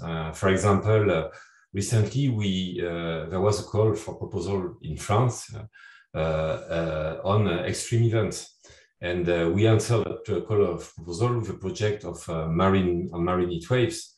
So marine heat waves includes both the physical aspects of marine heat waves, how they're going to evolve with climate change, the impacts on biogeochemistry, on ecosystems, on the fisheries, on fish economy, on the societies. So you have, if you want to address such a question, you don't have the choice. You need to set up one consortium which has many disciplines in it. And so maybe that's a good thing, maybe that's not a good thing. I mean, we can discuss about this, but that's a good way, I would say, to promote interdisciplinary science. I totally agree with you, but you've noted that in France it's already difficult. Let's just take two things, mapping and fisheries. In France, they may be in the same ministry. There are two different ministries in India, which make, when you go to building up a project and finding financing from several ministries, more complex issues. Well, that's why having a dedicated call for proposal from a single funding agency helps. And trying that's right. So trying to identify these overarching problems. That's why I also push climate change. I'm defending my own research area, of course. But you know, there are these general problems for which, if you want to address all the dimensions, not only the physics, but also the impacts on the ecosystem, the impacts on societies, you need to have a very wide consortium. And it takes a lot of time to build and a lot of energy.